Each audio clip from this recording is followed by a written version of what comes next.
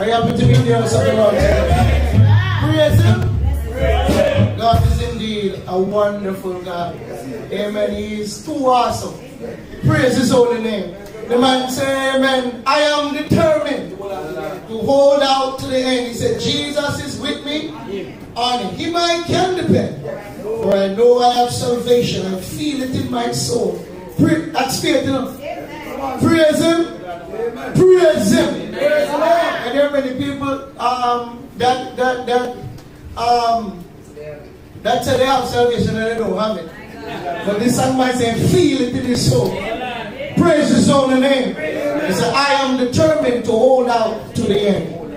Greetings to the saints of the mighty God. Greetings to the Spirit of the living God. Greetings to the ministers and the wives of the ministers. The wonderful saints in the house and online. The visiting loved ones. Amen. On the line. Amen. Greetings this morning, this afternoon. Praise God. Morning in some countries, afternoon in some. Praise Him. I give God thanks for the privilege to stand in His house. Knowing that He didn't have to do it, but He did. Praise Him. FC Bond say He woke me up this morning and started me on my way. Praise His holy name. David said, from the rising of the sun to the going down of the same. Is His name worthy? Praise His holy name. You better give Him a praise in His house. Bless the name of Jesus. I am determined to hold on to the end. Amen. Brethren, when I think of His goodness and the things He has done for me, my soul often cry out, hallelujah. Thank God for saving me. Praise His holy name. This time, brethren, I was feeling some different little things in the week. And brethren, I made a prayer to the Lord. And brethren, yesterday, just before sunset, I got a call. Amen. And someone prayed with me. Praise His holy name. He's got a good God. And I was sitting there saying, trying to think of, just like Gideon, like, could I get a double blessing? And somebody called me like at 11 and prayed with me without me prompting them. Praise His holy name. God put it on their mind to call me, to pray with me. And everything the both of them prayed are the things that were troubling me. God is a good God. And He always will be God. Bless the name of Jesus. He's the one that walked with the Hebrew boys through the fiery furnace. And I believe He's the same God today. He does not change. Praise His holy name. Bless the name of the Lord. And so I thank God for His unchanging hands and His blessings on us, the children of men. Praise His holy name. I want to give Him thanks, as I said. Brethren, we're living in the midst of much danger. We're in the midst of, amen, a pestilence that is destroying, and every time you think they have it under control, it gets up again. And it's devouring close to 138,000 people have died, or a little bit more than that. We're talking about in the space of 5 months, that's what it has done. Praise Him. But God has spared you and me to sit here today. Use the time to worship. Use the time to give Him adoration. Use the time to say thank you, Lord. Let Him know that you're grateful. I am grateful. I am thankful. Because it didn't have to be like this. Brethren, it's consuming the world like fire. There are countries and continents that are under siege. But in this little room, God has blessed us with good health. Use your voice to worship. Use your hands to worship Him. Use your feet and your mindset to worship Him. Because He deserves to be praised. I'm truly honored, as I said, that the Lord is our keeper. He's indeed the shade upon our right hand. But before I even go any further, there's a request. There are some persons on the line and in other places. Not here, because the people here, they understand the things that happen. I know it's Sabbath, but I just need to get it out of the way. There are a number of persons, and the number is swelling, that is trying to find out what is going on with this carpet here. So I'm just going to explain it real quickly without breaking the sound. I'm just going to explain it. So this is what you call like it's a regular carpet. It's like a doctor shoes. You know, you put in your shoes. it's a cushion mat. It's a, yeah, there's, yeah, we didn't go to any bush with it. Believe, I'm going to explain it. Because there's a lot of people online who are wondering, why is it that I'm the only one who uses it? They're wondering why is it. So this is a regular mat. Like chefs use it. A lot of chefs, like you're talking about people who stand a lot. In my classroom, I'm also a public school teacher. I have it in my classroom too because I stand a lot. I have it at different stations. Near the board where I teach, near the places where I sit. Even when I sit, I have one under my desk at my work that I have. So these, it's like a cushion. It's like what you put in your sole of your shoes. And the reason why I started using this. In the old church that we used to have, the wood, the floor was wood. And it's hard. And what is going on is that after a while I started developing ankle, knee, and back issues when you stand for Sabbath school. Sabbath school is the time of the day that you stand the longest. Well, here, I don't know with all the other assemblies, but here, Sabbath school, we spend a lot of time in Sabbath school. So the teacher, not only myself, would stand there perhaps in excess of 2 hours, 2 to 3 hours, most Sabbath. Average 3 hours, I would say, most Sabbaths. The reason why Deacon Buchanan is the one that normally does it, this one Brother Riley did it sometime, Brother Romain do it, Deacon is sitting closest to it. Brother Riley and Brother Romain, they're making sure that we're streaming. So Brother Deacon is the one that sits closest to it. The reason why I don't do it myself is that most of the time I'm playing the bass or the music over there. So in terms of efficiency, it makes sense for somebody else to just put it up like what you see Brother Riley do this, rather than when the chorus ends or the song, I come up and be setting up everything. It's just that. Deacon and I don't have any thing going on. He's not subservient to me. It's how we work together. Brethren, believe me, I have to explain it because it's up to the highest level that I was called about it. Please explain the carpet. So I'm explaining that the carpet, it's something that you stand on just to help my back, my ankles, and my knees. It has nothing to do with any bush, zungu business, or nothing like that. It's not a power mat. It's nothing like that. It's an ordinary, mat.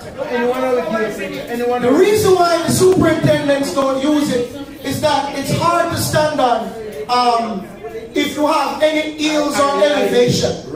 It doesn't even matter how as small as it is, you can actually tumble over. It doesn't make sense when you're preaching because you have to move it and you can trip on it. But because when I'm teaching, I'm mostly stationary here. That is why we use it.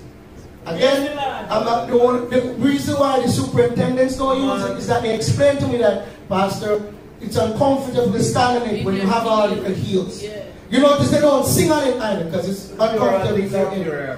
So, just to let the church know, there's nothing special about this mat. In fact, it's used. It's not even, it's just a mat. So, everybody get it? Yes. Praise the Lord. I just needed to say that. Shall we praise the Lord? The next thing I wanted to say is that today Sister Mary turned 83. She's on the run. I don't want to give God thanks for. She can't be in the house of God. But brethren, in 1937, she was born. Praise His holy name. And God has blessed her like the prophetess Anna. Praise His holy name. To be steadfast and unmovable, always abounding. And today I just sent out a blessing your way. Praise His holy name. She want to be in the house of the Lord. But the times are, wisdom and all of that and the rules that are put in place. But brethren, could you say, we love you, Sister Mary? Say the love, we love you, Sister Mary. We're sending love to Riverdale. We're sending love to, what is the name again, preacher? We're sending love to Amen. 106? I think it's 106. Praise His holy name. Branch cheers. I think a branch cheers. Something like that. I think that's the name in my spirit. We're sending love your way. Praise His holy name. Miss Violet, if you're watching, your mom is a special woman of God. And she wants you to turn over your life to the Lord. Praise His holy name. holy name. And while we're sending this blessing our way, I'm asking God to keep her. Praise His holy name. The older ones who have not been in the house of the Lord since March, we send our love to them, Sister Sing. Praise His holy name. May God have mercy and blessing. Mr. Sing, you're sitting there looking, because I know you watch every Sunday. I'm sending an extension to you too. Did before it's too late. Praise His holy name. You're over here keeping Sabbath every week. It's time to give up. Praise His holy name. Praise His holy name. So next year, this time, like Sister Mary, we can send one out to you. That amen, you have escaped by the skin of your teeth. Praise His holy name. I'm sending a love and a peace and a blessing calling you to the Lord. Mr. Sing. Praise His holy name. Bless the name of the Lord. Bless the name of the Lord. Praise His holy name. Just a few things before I touch the subject. Praise His holy name. Praise His holy name. Praise His holy name. Ministers, let us keep doing what we do. We share the work, and that's important. Praise His holy name. And amen. Brethren, we respect one another, and we all share the work. That's important that we share the work. Nobody don't feel like I didn't feel left out and pray. No, we share the work. We find everybody know their roles and their responsibilities, and we share the work. So again, I'm asking those on the line to please think pure. Brethren, this is the house of God. It's ruled by spiritual power. Praise His holy name. No food. You think say we could have all, I could do a folly to have this thing here and all that thing going on and we just sit down under that? No, it's the house of the Lord. Praise His holy name. Preacher, it's okay. We don't have to talk about everything, but we give God thanks. Praise His holy name. Preacher, they would see that one. The throne where we come. that the children are using. Praise His holy name. God is good. Nevertheless, school, we're going to move forward. What is the subject of the scripture reading and the memory verse today? School, what is the subject, scripture, memory verse? Give it to me. Subject of our lesson is the pit is a part of the package. Our scripture reading is taken from Genesis 37, 1-36.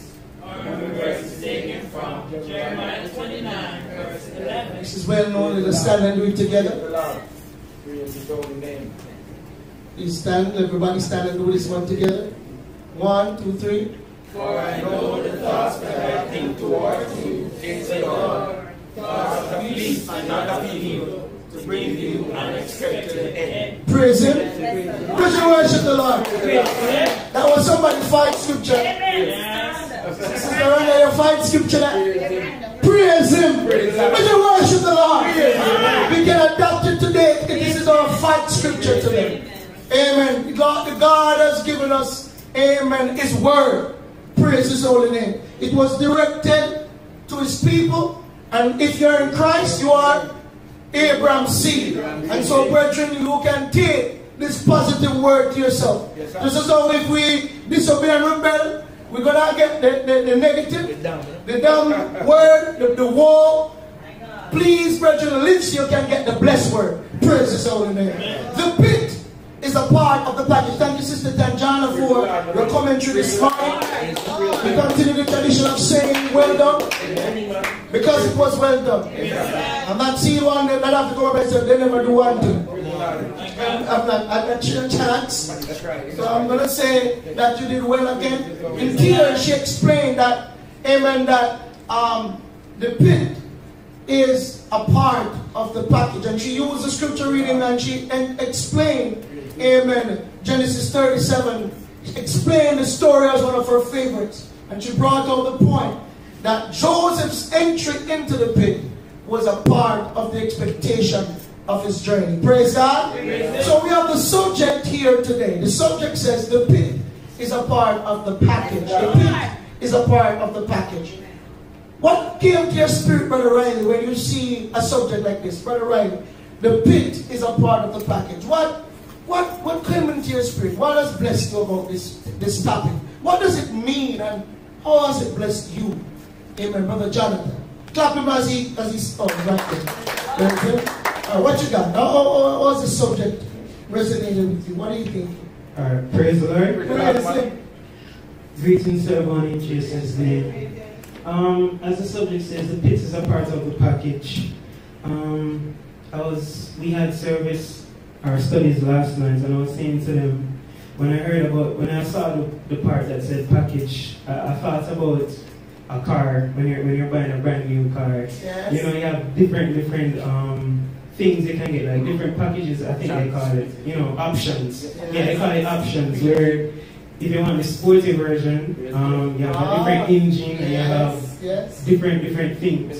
But sometimes when you read what's in it, you're like, oh, I don't necessarily need this, but to get the engine I want, to get the color I want, to get this, I have to go with all of that. And I was saying, that is what this pit is. The pit isn't just a literal pit, it is a situation, a challenge, things that we have to go through. And it's not something that we should run away from, it's something that we should expect, it's something that we're all going to experience. And our pit isn't the same as everybody else. My pit isn't the same as Brother Romains, it's not the same as Sister Clark or Sister Tanjana, it's a different pit. Jeremiah's pit had miracle. Joseph's pit was empty, basically, there was nothing in it. They can even consider Daniel was in a pit in a sense, he was in the lion's den. And when them said it sealed up, there were lions in it. There's going to be different pits. And as I was reading the scripture reading today, there was something that stood out to me. Sometimes your pit is what saves you from death. Because when I was looking at Joseph, the option was death or the pit. And sometimes we're so afraid to go into the pit, not knowing that's what is saving our lives, not knowing that's what is giving us another chance and another day. And I was saying to the brethren that there was a scripture in Isaiah 38 verse 17. And the one line that I took out, it talks about the pit of corruption. And I was saying to them that our pits can be one of corruption where we're not getting nothing out of it. Or it can be one where we learn, you know, different situations. Sister Tanjana talked about it that we're going to do more fasting, we do more reading, we do more of these things. And I was saying that I don't want my pit to just be one where I'm just suffering all the time and there's nothing that comes out of it. It should be one that when we're going out, we come out and we get better. You know, last night they were saying that, you know, when Joseph went to the pit, it's almost probably saying to me, no, we can't get no worse than this. You know, I was in the pit, I was betrayed by my brothers, I was betrayed by the people who I put my trust in. But there's a scripture that says, when mother and father forsake thee, you know, the Lord will take you up. And I'm saying that, you know, despite the situation, despite, you know, what you're in, the pit is there, and the pit will be an experience that you will have to go through. Will it be one that you allow the God to will it be one that you allow God to teach you something, to get you better, to make you a better person, to be a better child of Him? Or will it be one that when you go through it, you come out worse? I think about even Job, when he was in this situation, he never cursed. When everybody tell him to do, he's not cursed, God and die, I must stop me and do and whatever. But at the end of the day, he held on to his integrity. And that's the important part. When you're in the pit, will remain the good and faithful servant, or will, at the end of it, will be someone where God can't even recommend, where God can't even say, have you considered my servant, Brother Riley, or pastor, or deacon, or evangelist, all of these different things? Or will you be someone where God look at you and he scoffs at you and he scorns, or will he laugh at you from calamity? Just, these are just my few words. In Jesus' name. Are you blessed? Are you blessed? Brother Riley, well done. The pit is a metaphor. He said it stands for a challenge. I love what he also said. I wrote it down too. It stands for a better option than that. In Joseph's case, the pit was a better option than the original plan they had. Them say, here comes the dreamer. We all slay him. And somebody had mercy. The eldest looked, Reuben, and he decided that that option would be rough because he would be, being the firstborn, we know that he would be almost be responsible, liable for what's going to happen. And so Reuben spoke up. So put him in the pit. Let's delay this. He was trying to delay. In his mind, you could tell how divided these boys were. And that that division worked to Joseph's advantage. Because at first, Reuben says, let's delay, let's put him in the pit, because Reuben planned for his comeback in our night. Yes, Sneak him out and carry him back home. Yes. So if we just get a little taste of a punishment, a little thing for his brashness, a little thing for those dreams he's been dreaming, a little wake up call. Reuben, so you got to be dreaming, man. You dream too much. So you're going to sleep a little bit, sleep rough a little bit, but when he came back, in God, because Judah come in, and steal the show with a different plan.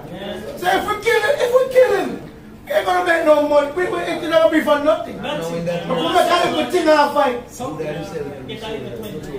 Anybody get what's going on? Praise the Lord. Praise Him. Brethren, God, I love God. Brethren, there's a lot of things I got so much. Every time I read it, there was a different thing I got from it. Brethren, I look at the fact that Reuben preacher lost some of his stance as the eldest one. Think about what I'm saying. You know, if you read some of the chapters back, the man messed with Bilhah. Yes, ma'am. Okay. Yeah. Jacob had Leah and Rachel, but he had also children by their handmaids, Bilhah and Zilpah. So Reuben was one who got messed with his father's concubine. And Jacob wasn't happy about it. God never pleased him. So if you notice, his counsel started to fall, even right here you saw it, where his plan was to do something, and God totally changed it. God let them listen to the one that would be kind of the new leader.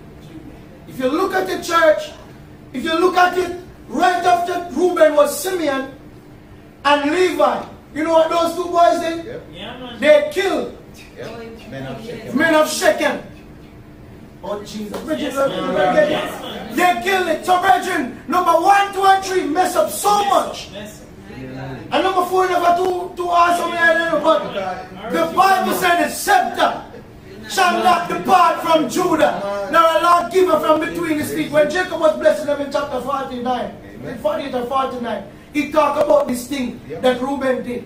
And then he talked about the anger of Levi and Simeon. And then he said the scepter shall not depart from Judah, nor a Lord giver from between his feet. So from this time, Judah started, his words started to, praise God, make sense, start to come forward. Praise his holy name. Brethren, if you notice, when they got to the end of Egypt, who was able to stand and give his child as ransom? Same Judah. So brethren, what I'm saying to you, when you read these, find the joy from God, man. Find what God is trying to bless us with. Praise his holy name. The pit was a part of Joseph's package. Praise his holy name. Brother Riley, thank you so much. Amen. A pit church is a hole in the ground. Yes. It's not a cave. It's not something that is often natural. Often pits are man-made. Yes. You notice that? Yes. When it's natural, they call it ravine and caves and impressions and different things. But when man make it more, they call it pits.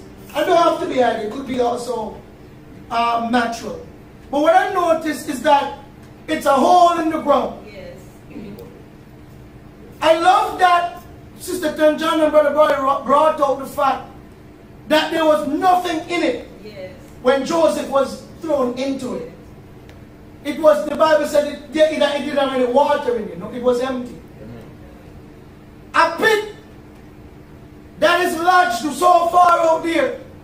Do you know that animals can fall in there? And preacher, guess what? After they cry, they die in there. Because the other animal can't get them out. So in there, preacher is often stink. It's not a foul scent. You see dry bones in there, preacher. All kind of things fall in that thing and settle in it. Sometimes bush. Look at bush grow in there. Snake can crawl go down in there. Some things that can crawl up and out. If you notice, most of the things that can crawl. And I'm noticing that by day it can be super hot. Because there are people and places in the world who cook in the earth like Hawaii. They're talking about putting like a whole animal that they season in the ground and cover it up. And after 4 or 5 hours they take it back out and it's cooked. So in the ground, preacher, it can be super hot in the day. And guess how I feel at night? Super cold. So Joseph was facing a rough situation. But Joseph was blessed because God picked the pit that he was going to get, he would fall into. And God made sure it was there to receive him. I love what Brother Riley said, that Daniel was in a pit too, but God picked the one that he was supposed to be in. He said that Jonah fell into a sort of pit, but God picked the one that he was supposed to be in. I am saying, make sure that when you fall into a pit, or when you're placed into a pit, or when you buck up on your pit, it's the one that God chooses for you. Because you have different types of pit. You have pit where you dig for your enemy and remember saying it, you know, and you fall into it. Nobody gets it? All singer Jamaica who say everybody get that pit, but he gets it from the word.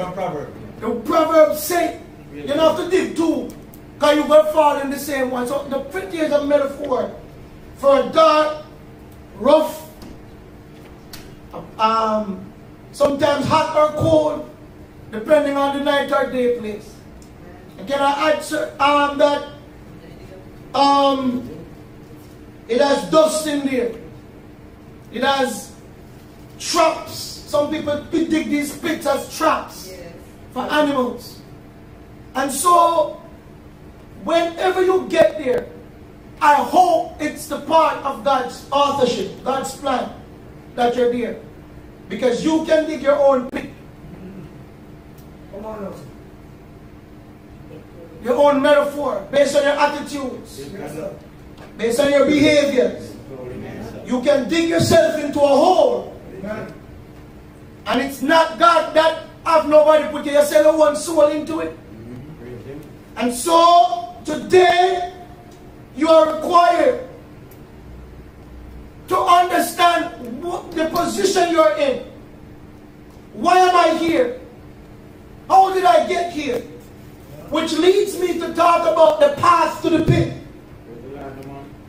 Joseph started to get a word from God. Not like Moses and the others. He got it in dreams. He saw what would happen down the line. And as the word would say, Joseph told, you know, last night I get that dream, and Joseph told what happened. And the Bible said that the hatred that his brothers had for him started to step up to each into another notch. First of all, his father loved him. But do you understand how powerful God is? Chapter 37 starts with Jacob dwelling in the land. Amen. And verse 2 just introduced Joseph. Yes. Skip everybody down to Joseph. Because Joseph, God had a plan of redemption through him. Amen.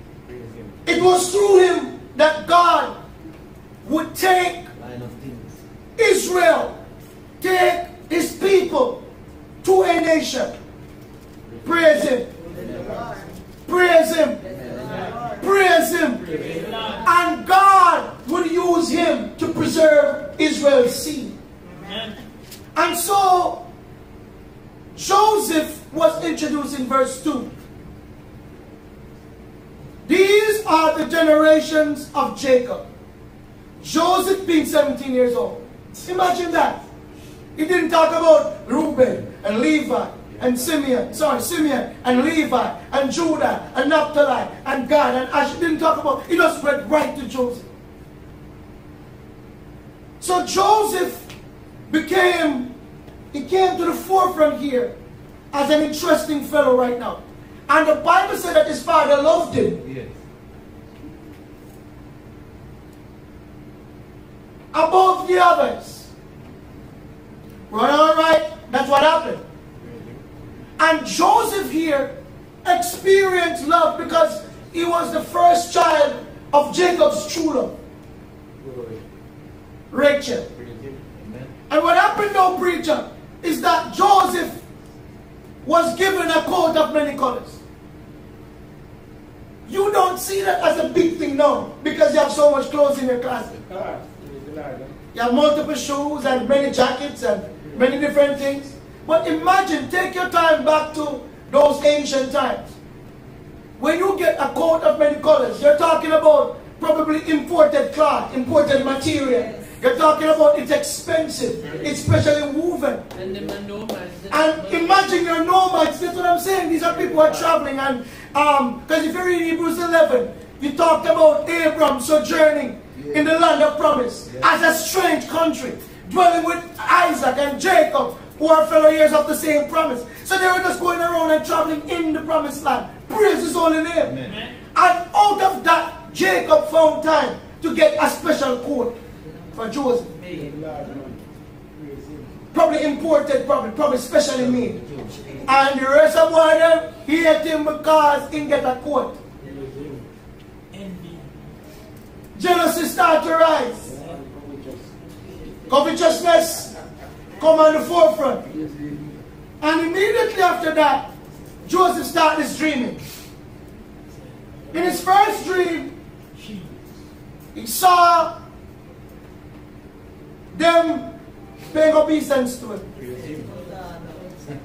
And the brother said, what? You're the scrubs. You're the last. You're the wash them. You're down there. I mean, Benjamin came after him, but you're way down. You're not even, you have got to pass you. I will forget to you. And then he had another dream when all the celestial bodies were included. And now his parents. And Jacob was like, hey, me get the part with your brother, but me? Are your mom gonna bow down to you? So, bridging up pride, these people take dreams serious. And what happened, church, is that they couldn't see, but God had the specific things planned for Joseph's life. Praise His holy name. The Bible said they hated him. Then He said they hated him the more and yet, and the hatred just went up to the point that they wanted to kill him. What thoughts are you harboring? What thoughts are you harboring? How are your thoughts growing? If you feed on the words of God, and I'm talking about like seriously feeding on the words of God, there's no way you can get to this stage. There's something that should hold you back. There's something that should correct you. Let us say you saw something that you shouldn't even see. Like somebody's exposed. Your thought shouldn't start go all the way, all the way, all the way. No. You have something supposed to pull you back. Today I am saying that those boys, nothing held them back. And you could see them talking in groups. All the Zilpha putting them on top. All the builder putting them talking. All the layer children talking about the ones on the board. But they all agree with one thing: we don't like Joseph.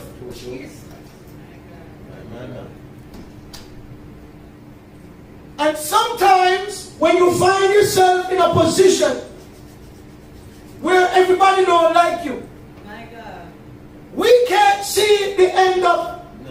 We only see we're dwelling in our chapter 37, verse 1 to verse 9. That's where we see. Nobody goes to chapter 38 and 39. Nobody gets to Genesis 49. Everybody dwelling in their Job 1 preacher. Nobody goes to the Job 42.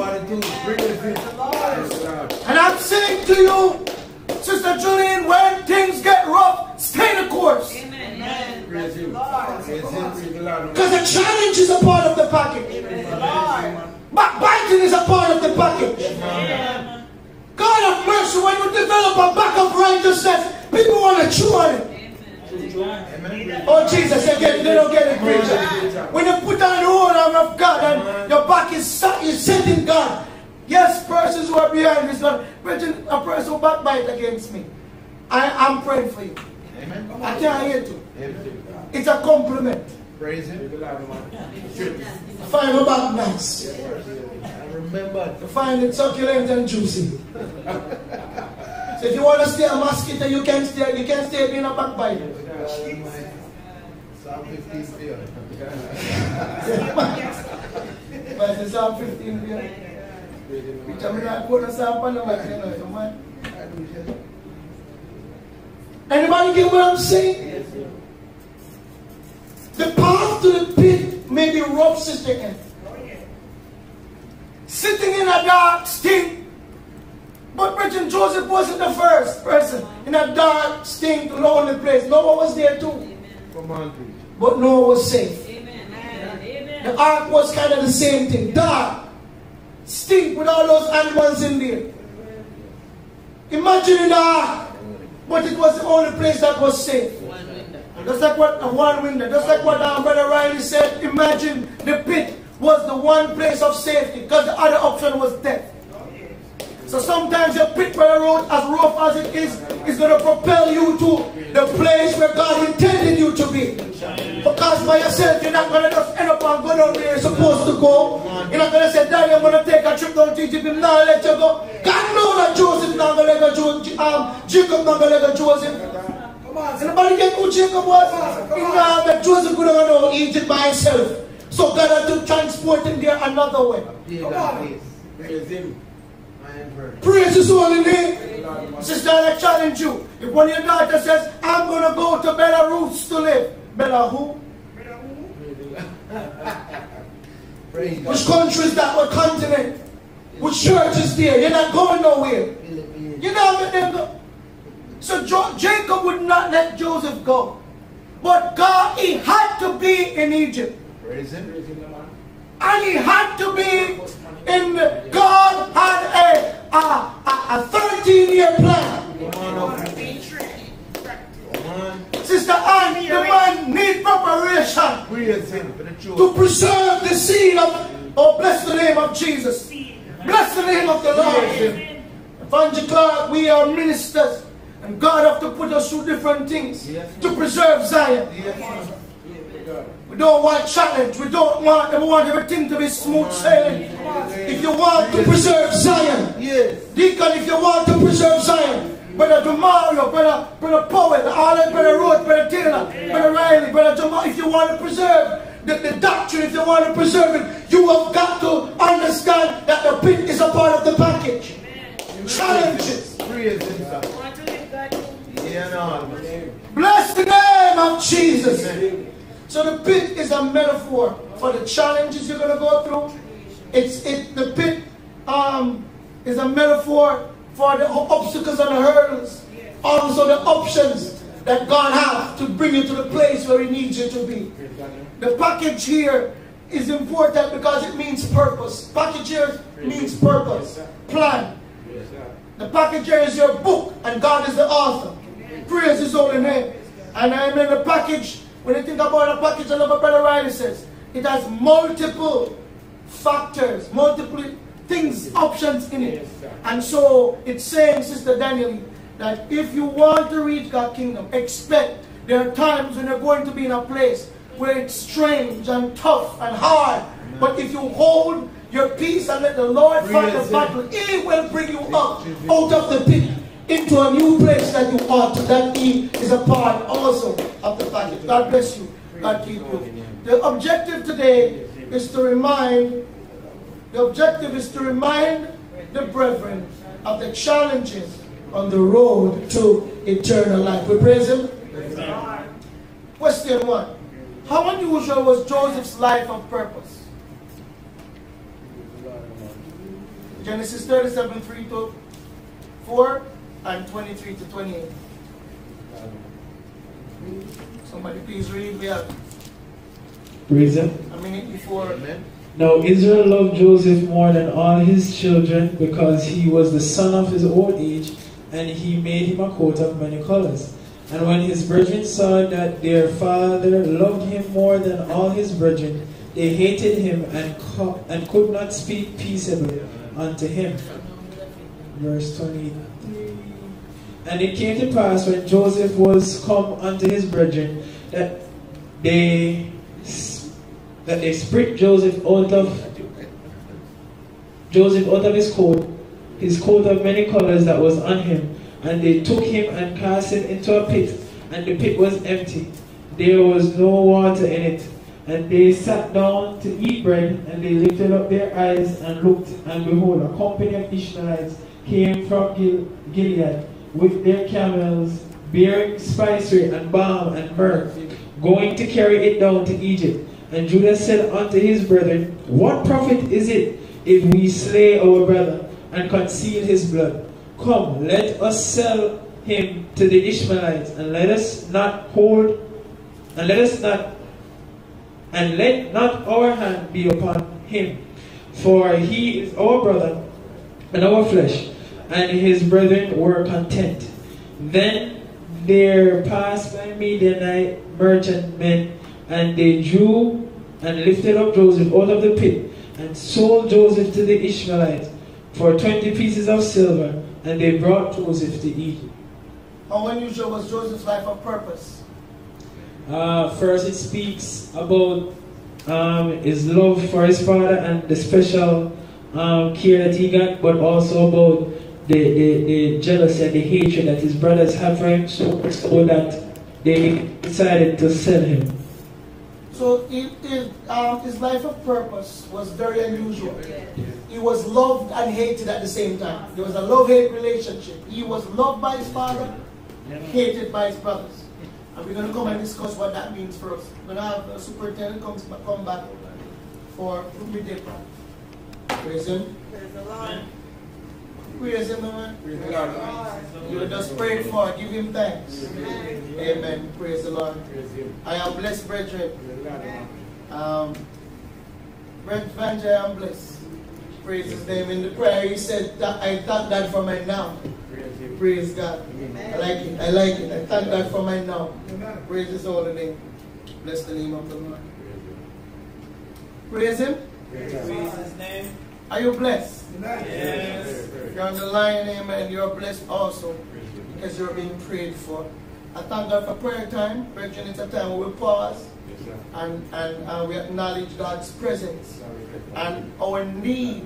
We recognize our need. Amen, friend. So, right before we left, we saw where it said that Joseph had an unusual life. His brothers hated him, but his father loved him. How do you think he felt?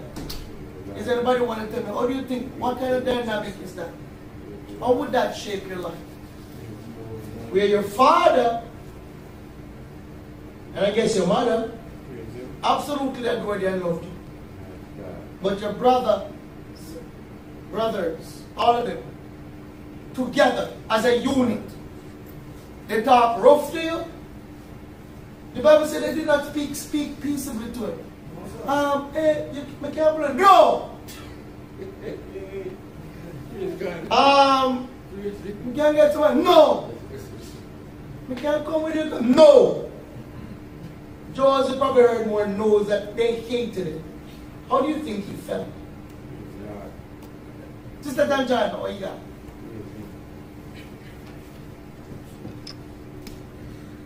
Brother Jamal, I'm coming to you next. Praise the Lord. Praise him. Greetings in Jesus' name. Greetings. I think part of Joseph resented his parents for treating him special, because I feel like at his age, you know, in his family, that all he wanted to do was be included with his siblings. He was already separated by mother, so I feel like Joseph would do anything to want to be a part with his brothers. Praise him. Sister Tanjana has a take on it. She thinks that there could be some struggling in Joseph, because all he wanted was to be included, and that great love they shared for him excluded him. That's an interesting thought. I'm coming to parents. What you got, parents? What do you think? Praise the Lord. Praise Him. I was kind of thinking along the same lines as Lewis and John. Yeah. So I really don't have anything different than others. So she really said all I was really thinking. So let me ask you this then. How you think, Brother Jamal, how you think parents should, can parents, I'm going to ask you this, can parents put their children in the pit then by loving them too much?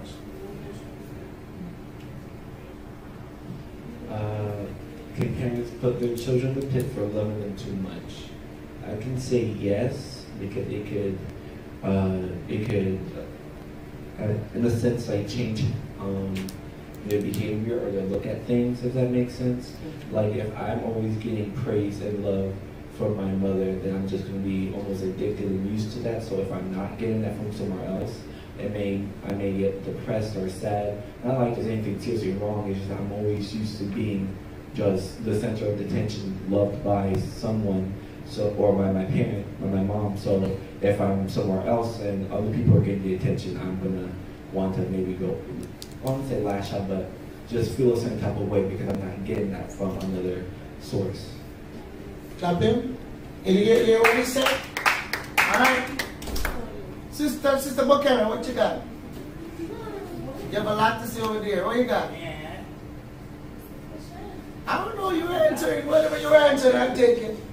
You were saying spoil and praise the Lord. Praise Him. No, I was saying what Jamal said. I was saying that the person will be spoiled because they're used to getting all the love and attention and getting everything his way. And even, you know, they have the children's Bible movie, Joseph. And me and the boys love to watch it, and it's always a part, like Gabriel would say, like, because in the movie they sing the song Miracle Child to Joseph. So I always sing that song to Michael. And Gabriel's like, well, I'm a miracle child too. And I'm like, okay, everybody's a miracle child. But I can see like where in the movie, Joseph just wanted to be included with his brothers. Like his father would keep him back for studies and everything like that. But he just wanted to sometimes just be normal, just be a part. So when you single out a person and love them too much, and there's a negative side to that as well, loving somebody too much or putting so much on a person, whether it's all your love or all the responsibility, because I think it should be even out, because that makes people turn out differently. As you see in Joseph's case, he was set up for something totally different, a part of God's plan. But I'm just thinking, when I think about Joseph, I was thinking in my life, like the way I was raised, because I'm the oldest, all of the responsibilities on me, and all of the chores is on me, and to be in church and to sit up front is on me. Like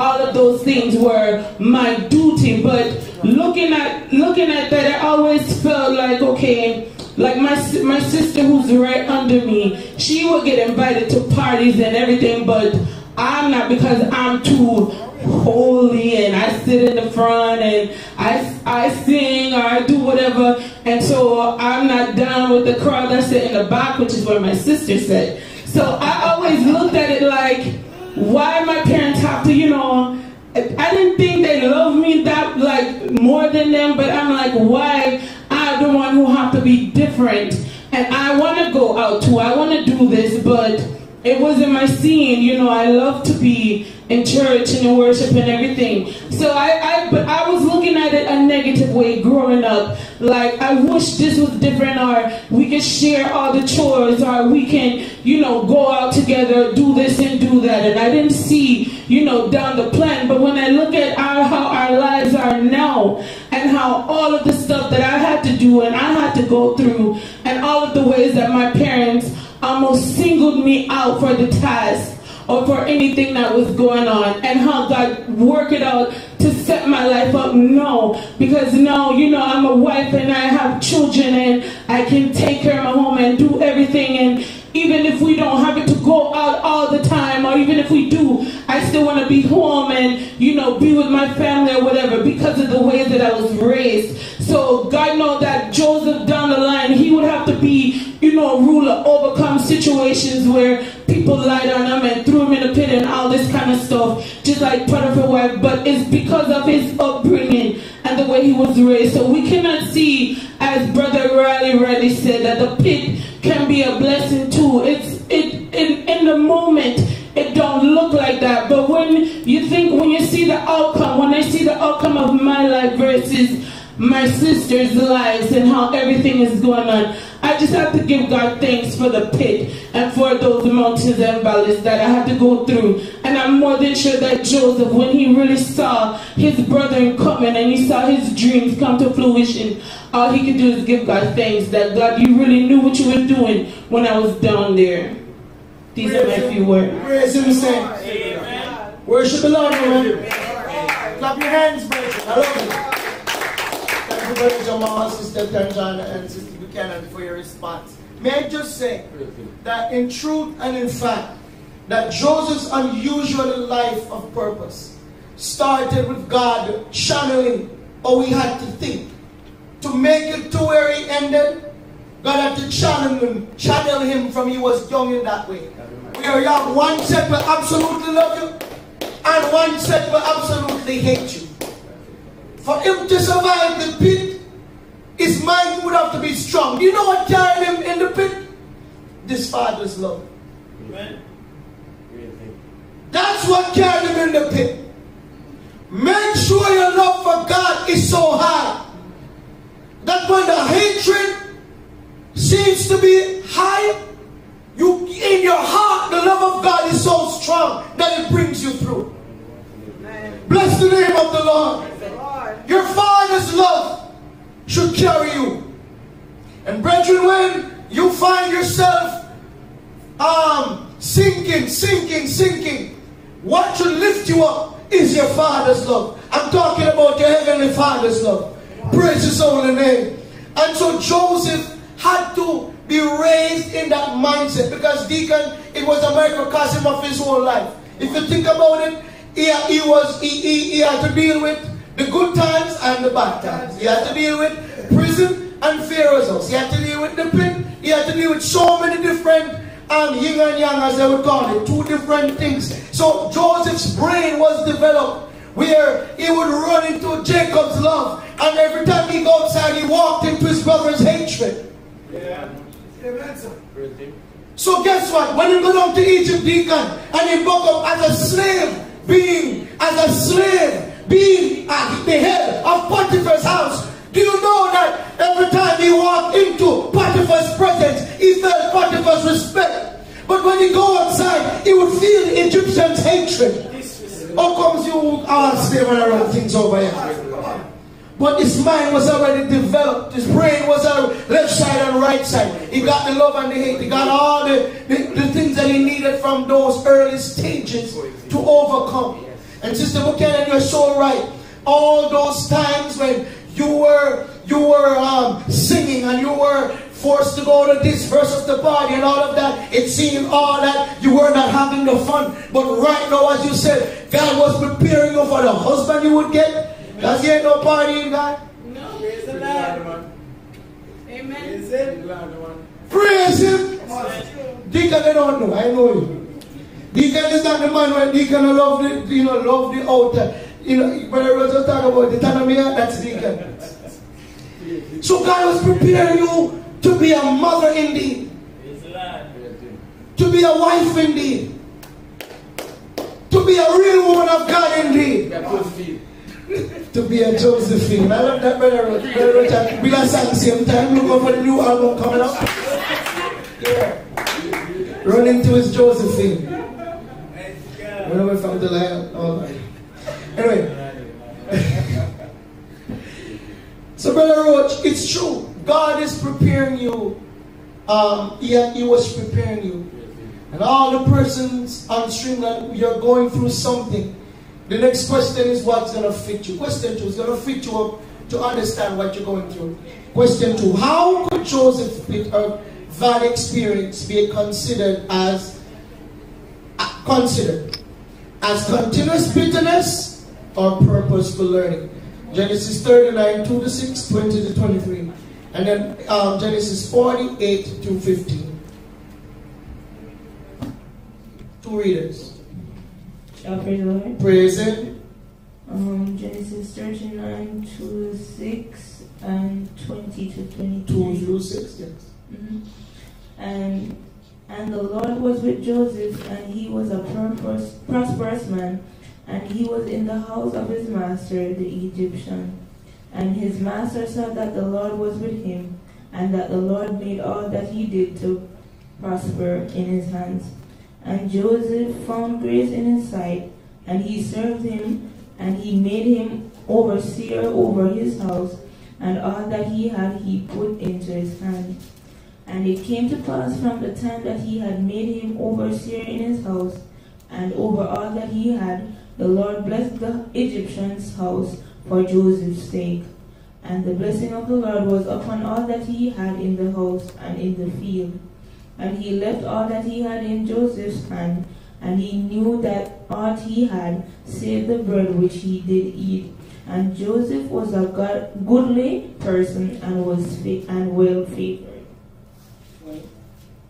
20.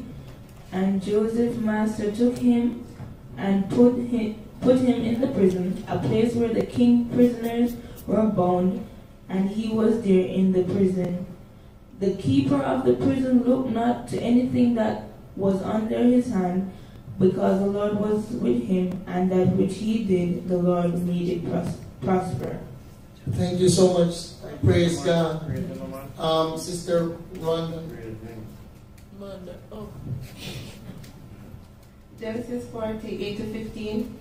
And they said unto him, We have dreamed a dream, and there is no interpreter of it. And Joseph said unto them, Do not interpretations belong to God? Tell me them, I pray you. And the chief butler told his dream to Joseph, and said to him, In my dream, behold, a vine was before me, and in the vine were 3 branches, and it was as though it budded, and her blossoms shot forth, and the clusters thereof brought forth ripe grapes. And Pharaoh's cup was in my hand, and I took the grapes and pressed them into Pharaoh's cup, and I gave the cup into Pharaoh's hand. And Joseph said unto him, This is the interpretation of it. The 3 branches are 3 days. Yet within 3 days shall Pharaoh lift up thine head, and restore thee unto thy place, and thou shalt deliver Pharaoh's cup into his hand, after the former manner when thou wast his butler.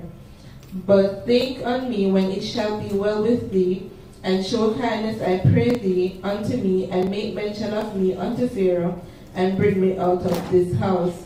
For indeed I was stolen away out of the land of the Hebrews, and here also have I done nothing that they should put me into the dungeon.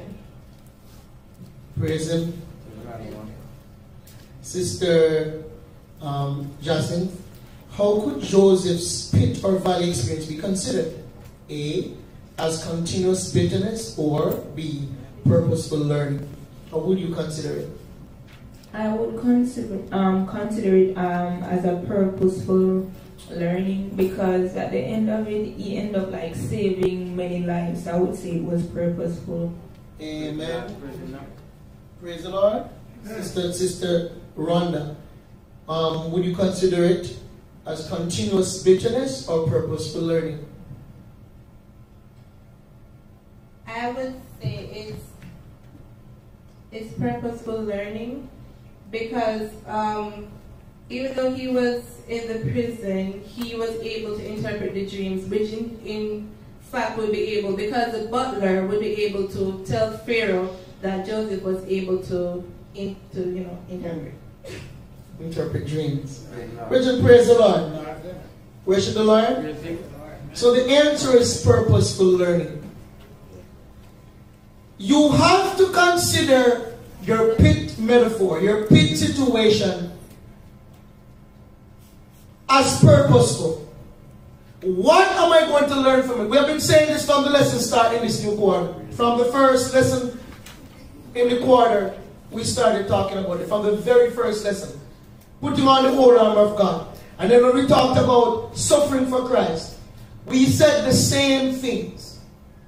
That it is important that you learn the purpose. What is the purpose of your suffering? Why am I going through what I'm going through?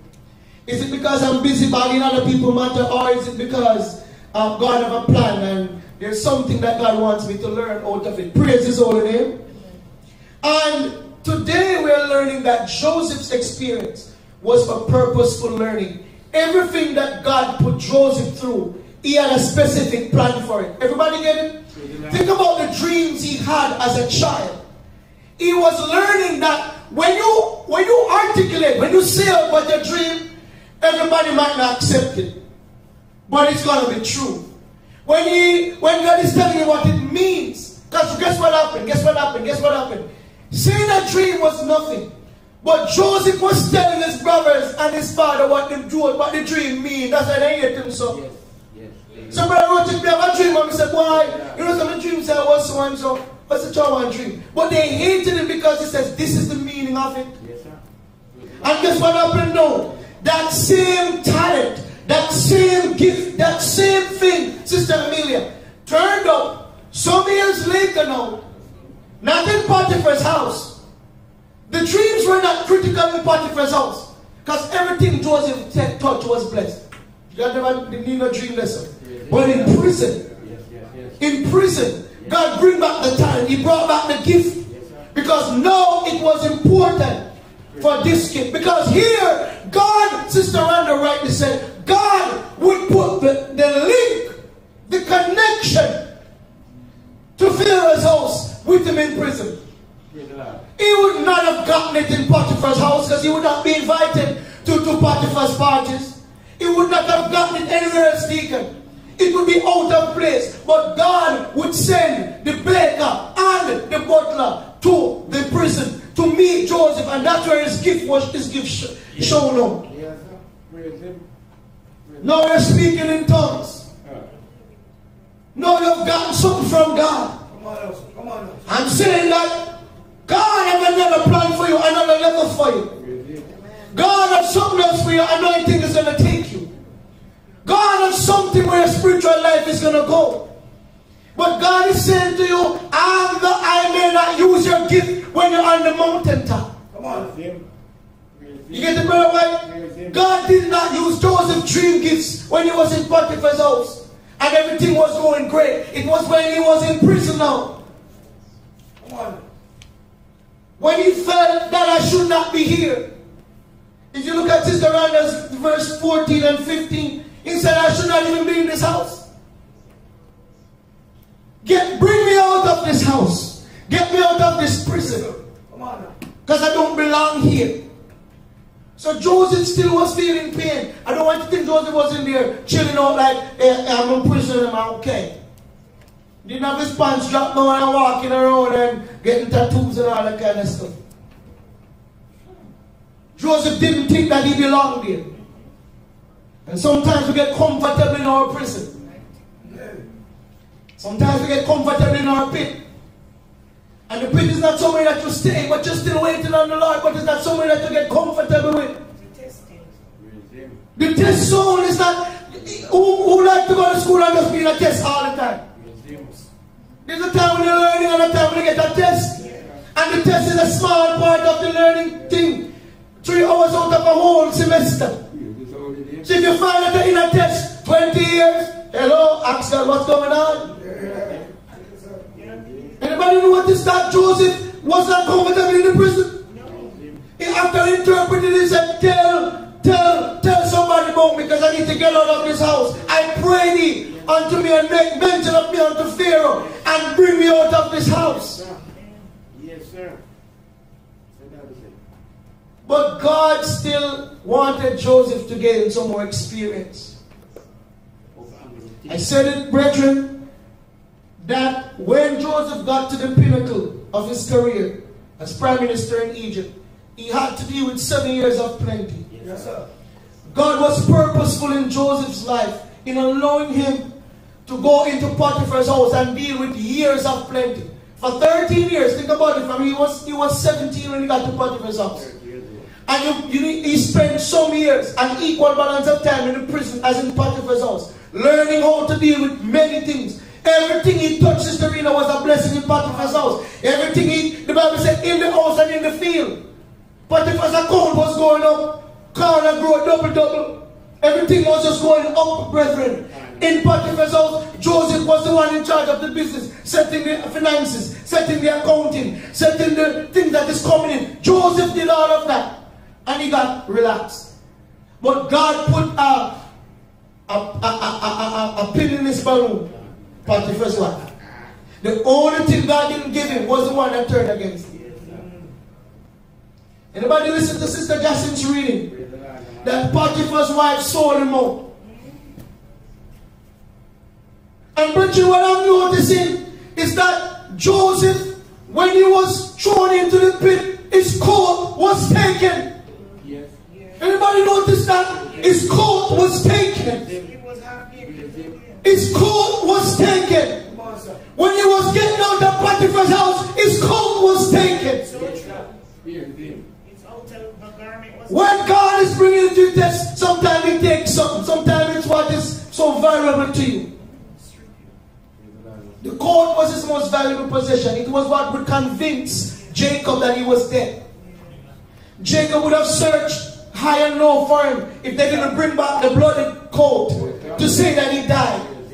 Anybody get this, juice? Yes. If when he brought the coat with the blood on it, albeit it was animal's blood, Jacob didn't have no special test, no DNA test to figure out.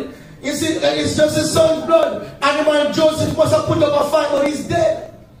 So the coat was used to convince Jacob, don't even look for him. He's dead and he's gone. Potiphar's wife took his coat the next time, his clothing, and said, this is the evidence, and he tried to hold me down. See him evidence, and the evidence from the court convinced Potiphar that Joseph was wrong, even though he knows his wife, money. She was alright. And if you notice, brethren, although she did that, he should have died. He should be on death row. He should have been hanged immediately, being a slave, messing with the captain's wife. But Potiphar knew who we have over there. So Potiphar put him in jail. God, I regard him alright. Potiphar knows that Joseph wouldn't do that. Joseph knows, Potiphar knows that Joseph don't really stay like that. And a woman, I mean, watch her. Sometimes when I walk, and she turn back. When she said Joseph, she want one more thing. She go back in the house and something. No, I watch her and she don't right. Virgin, some of us put ourselves into some pit because we talk about it all the time. Praise His holy name. Our attitudes are so wrong that nobody can give it up like. Because Joseph, every stage of his life was purposeful. Everything that put him through would help him in the next stage. The love-hate of his father helped him in Potiphar's house and to be with prison. The dreams in his father's house would bless him while he was in prison. The coat that was stripped from him, he saw, oh God, all those brothers took it and gone with it, and he didn't know what they did with it. He knew that God would take care of his clothes that he left in Potiphar's wife's arms. So he said, how can I do this wicked thing and sin against my God? And I'm saying to the saints today, when you're in your pit or you're heading to your prison, you gotta still have God loving in your heart. Let the commandments be a constant to you. The pit is a part of the package. I accept and understand that I am still a child of God, even though I'm going through this. Sweetheart, I'm talking to you. Even though I feel low, I feel discouraged, I feel like there's no hope, still believe that God is still the author of your life. Praise His holy name. And sometimes you're in the pit, Sister John, you feel like that is when your friend should have been encouraging you. You think that's when mommy or others should be telling you the right things. Most times in your pit, that's when people say the worst things. Anybody experience that what I'm talking about? When you're in your low state, when you feel like God is doing some things, taking you through some processes too. God is processing you for the next stage of your life. That is when people say, how was she playing? How was she doing? What am I going with? What does he think? Who do you think he is? Yeah? He just come. What am I going with? Hello? But I'm encouraging the saints to, when you're in the pit and somebody's throwing dirt on you in there, use it to build yourself. Or somebody bless your name. Come on, the preacher, praise his holy name. I love it, preacher. When I throw a dirt on you, stand still again and become a tall tree so you can come out. Bless the name of Jesus. And what one man did when they threw the dirt, he stepped to the side and then he trampled it. Bless the name of Jesus. And every time they threw him on there, he trampled on it. And guess what happened? He started to build even a platform. Oh, bless the name of Jesus. And every time they threw it, he inside it and trampled on it. You know, guess what I'm not talking about beanstalk preacher. The man just a preacher, the man just stuck. And every time he just trampled it. And it become the new crowd. Oh, bless the name of Jesus. And every time they throw the dirt on you, you just move and trample it, it becomes a new crowd. Guess what happened? The pit ain't getting bigger, the pit is getting smaller. And after they throw the last dirt, you just step on and step off. Because guess what? You have built yourself from the bottom up. Oh, bless the name of Jesus. Oh, somebody worship God. If you think that God is finished with you, every time they throw the dirt, you move to the side and still worship God. Amen. And use your worship to trample it. Praise His name. And step out of that pit. Yes. Don't get comfortable in the pit. No. And sometimes God can use Ishmael to release him. Some people are looking for roach. Some people are looking for brother clown. Some people are looking for brother Riley to release them. And what I'm saying is that sometimes Ishmael God used. Eden. So Eden. Some Midianites. Praise Him. Some people they're close but they're far. Come on, preacher. Got Ishmaelite like you here. We don't get one preacher. But he used to be hatred already. Because his own hated him. So God prepared him to deal with Ishmaelite.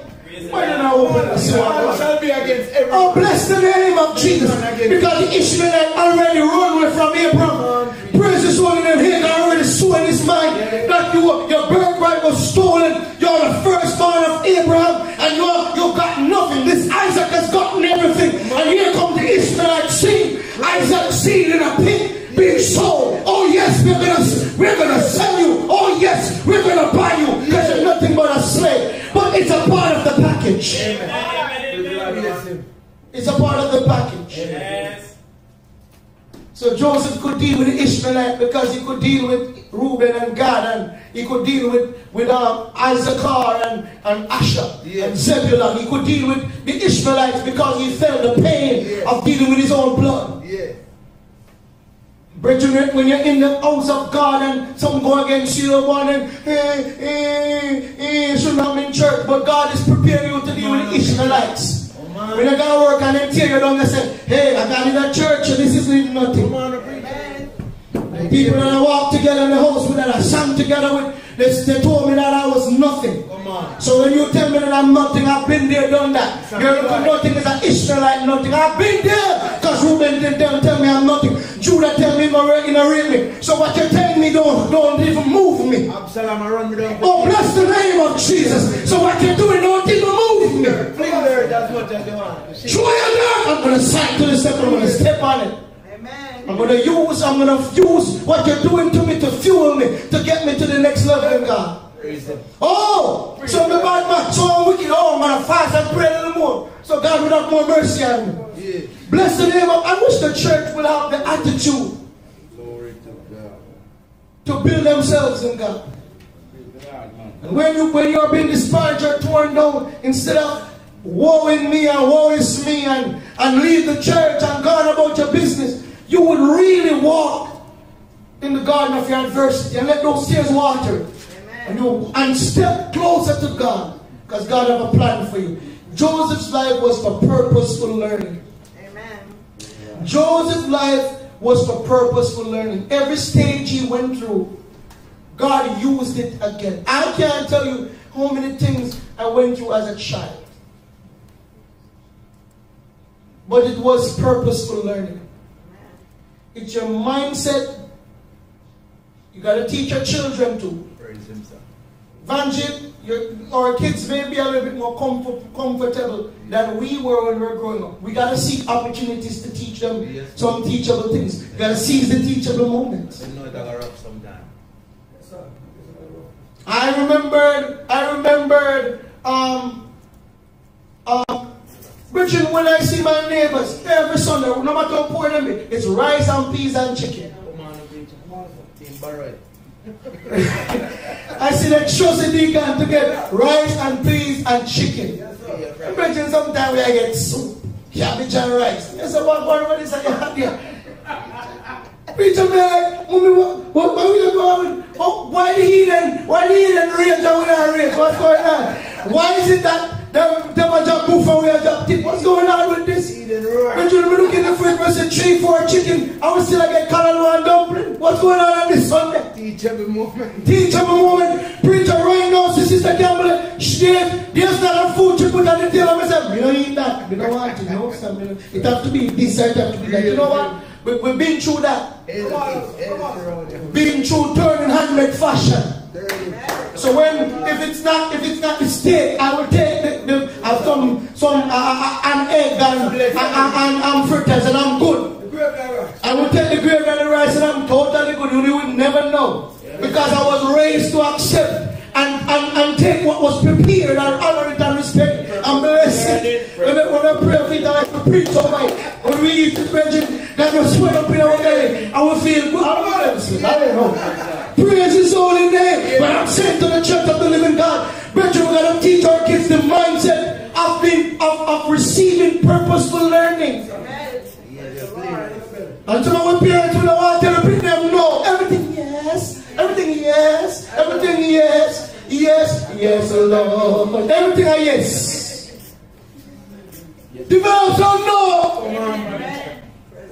See the world church get quiet now. Might have been one Sabbath school now. Sister Campbell, I'm telling you, they will never, they're not experiencing some of the challenges we did when we were children. Can I have that one room? You never have one room I go. Which one room? Have one door? You just get the bang open one of them, just open them, see. Just open them. Just open all of them. Just open them to see. Yeah. Because my father was a dad. Yeah. Yeah. So what I'm looking at is just open them, open all of them. I don't want no door like that. No door. I was saying no door like that.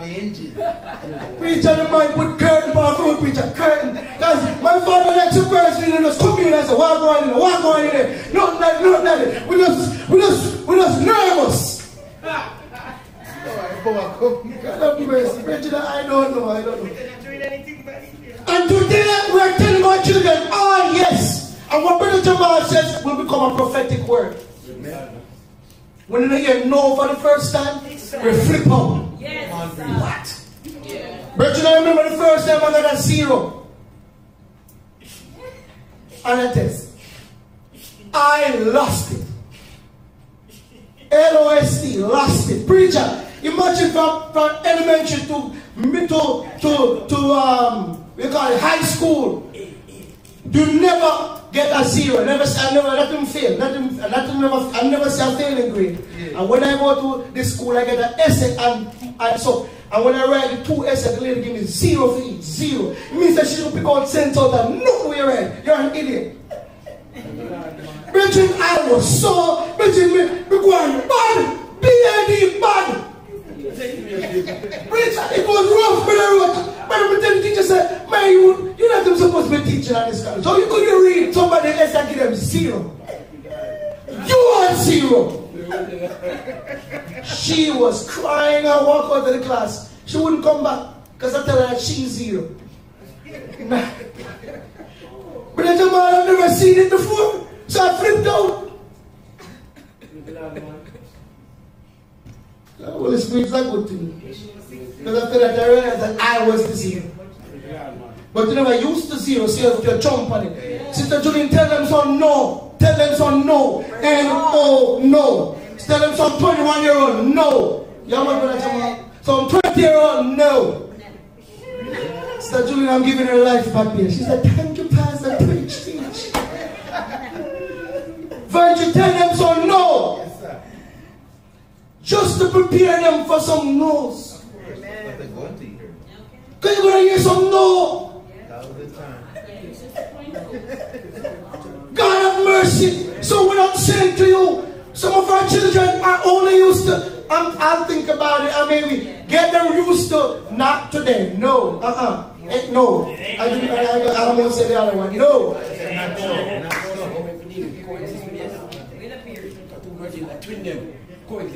You cook a nice dinner for them. I don't want it. No problem. You see, next morning, preacher, they give them for breakfast. I don't want it. The next when they come at lunch, mommy, I'm hungry. They give them for lunch. I don't want it still. Give them for dinner again. I want to spoil our baggage. They give them for the next breakfast. I bet they eat it. I bet they get there was a mommy tastes different, but it's good. Learn. Put it in the fridge. I'll leave it on the table. You got to learn. We need more Joseph in our church. What happened now when they turn 18, 19, 20, then God love God? You should never teach them how to hold on to God. God tell us so no. Anybody ever get no from God?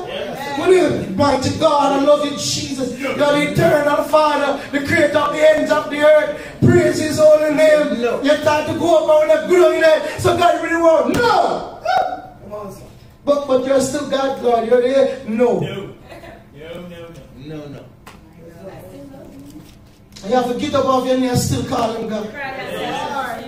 Some of we are scared of our children. We don't want them to not like us. Joseph get hatred and love. A balance of duality that he had to live with. So, I didn't say all that. I'm not telling anybody to abuse their children. I'm saying to call them together and tell them, when I say no, I mean no.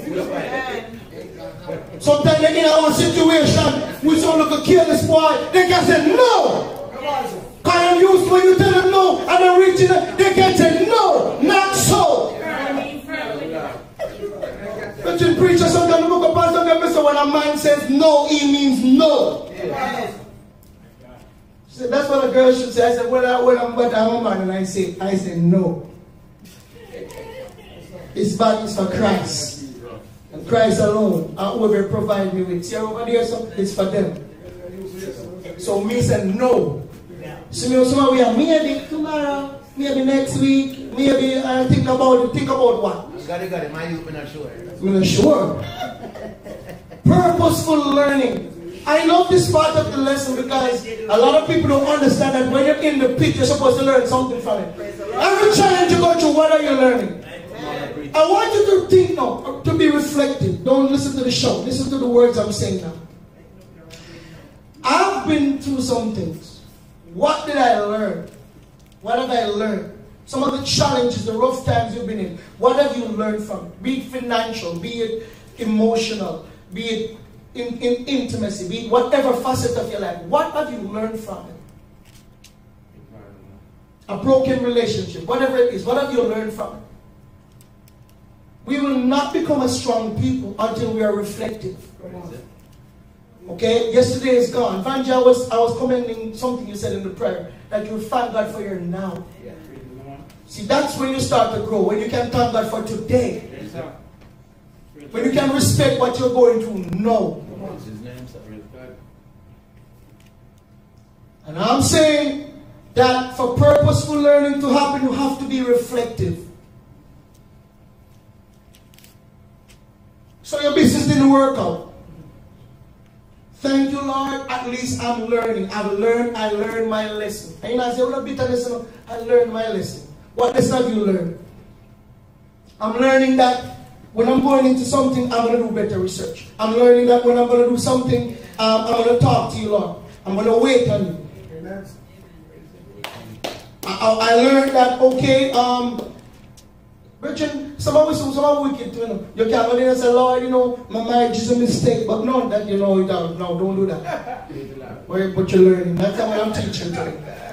I'm talking about other things. The Sister Rita wasn't the best choice, but I'm going to work with it, Lord. You can't pray that next year. You have to kill her with that. There's some wicked people who listen to this lesson. I'm going to pray about, Lord, you know, my wife wasn't my choice. But wicked! That you're not, I'm clearing it up so you don't go away with misunderstanding. I'm talking about your choices, the things that you have done, the pits that you fall in, things that God bring you into. You're going to look into it now and say, God, what am I learning from this? Or am I going to grow from this? What am I going to build from this? Especially our young people, middle age, everybody, but especially the young. This is a learning ground for you, man. Sister Rhonda, you are right in the school of wisdom. Some of you graduate from school of wisdom. Some of you graduate preacher, we know everything. We know everything. Yes, the truth behind you know the people that graduate, that's what else are here. The truth, we have graduated from the school of wisdom. How? Preacher, I am still learning. I am still learning. Bless the name of the Lord. I am still learning. Every single day. So even in this week I can't say how many times I said, I learned something new. Never think about it that way. I learned something new. I learned something new. I said it almost every week. No, I learned. Jivan showed me something. I said, I never knew that. I said, no, I learned something. From me? Yeah, I learned something from you. Because I want to know that you can learn something from me. I didn't think they know everything. Brother Jamal, Brother Jamario, you're in learning ground. You're on learning ground. You're going to go through some things. Be reflective. Sister Anne, be reflective. What is God teaching me? So my bills are due and I can't pay them. What is God teaching me? Budgeting. My child just back talk me. What am I learning? My child just tell me, we are talking. Man, leave me alone. I'm going to slam the door and go. What are you learning? What are you learning? Your husband just yelled at you. You feel small. What are you learning? What did you just learn?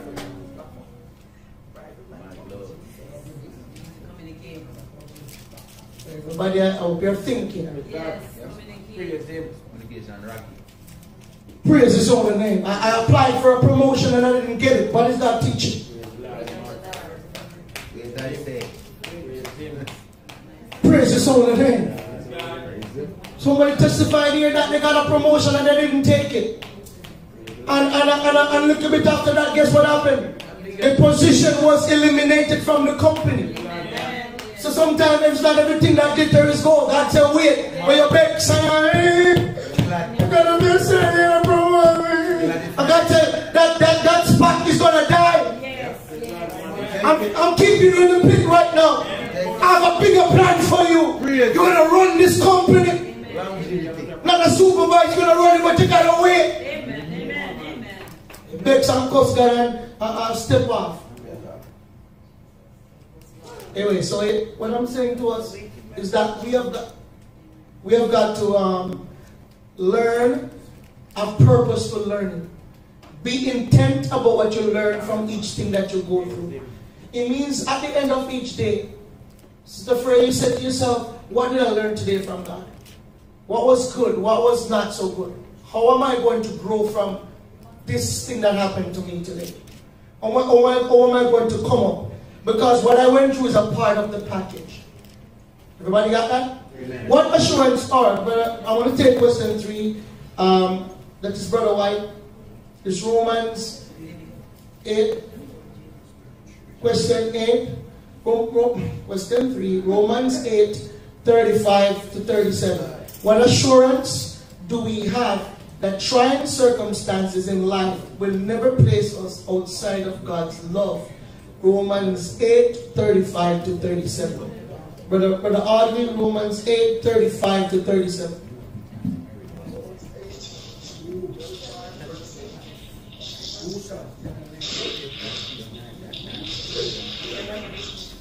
Who shall separate us from the love of Christ?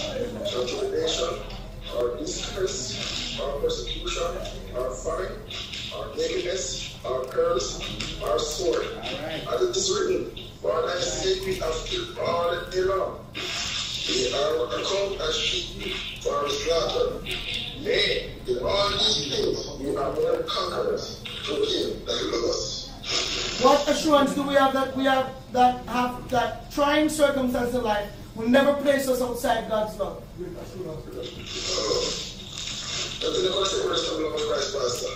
Praise Him. We have great assurance. He said, nay, we're more than conquerors, man. Through Him that loved us. We are more than conquerors. The pit is a part of the package. Some of you struggle in school. It's a part of the package. If everybody in Zion got straight A's, we'd be one set of people. If everybody in Zion were millionaires, we'd be the Church of Scientology.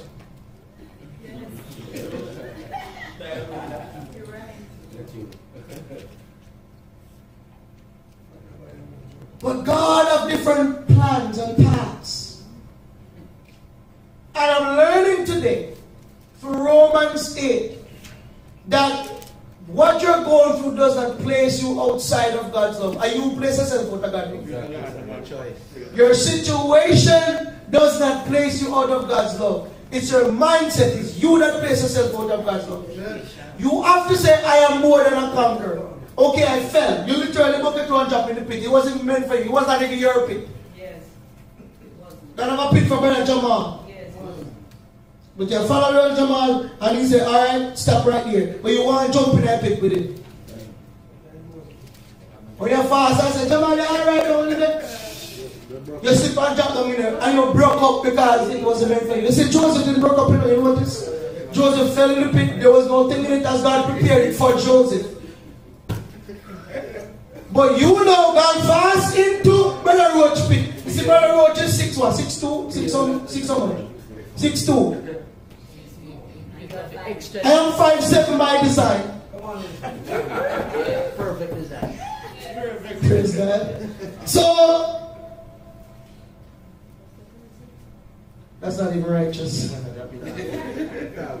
So you're going to fast in Brother Roach pit that God designed for him. When you're dropping it, because spiritually you're 5'7". You're not finished. You get what I'm saying? And God put that, come on, Brother Roach, water in your pit. God been bring you up as a swimmer. God raised you on the water. So you're a pit of water in it. So you got to fast now with my 5'7" self, spiritual self. If you're 6'2" waters, guess what's happening here? You're going to drown. And so, brethren, those are metaphors to say, appreciate your pit. And please declare yourself as a conqueror in your pit. In your challenge. In whatever is shaping you right now. Say, God, I thank you. I appreciate you. And if you didn't bring me through this, I wouldn't get to that. And no matter how it looks, just declare to God, I thank you. Because there's an assurance today that as long as my mind is centered on Him, He's not leaving me. I'm the only one that will leave Him. God is not leaving you. Very right.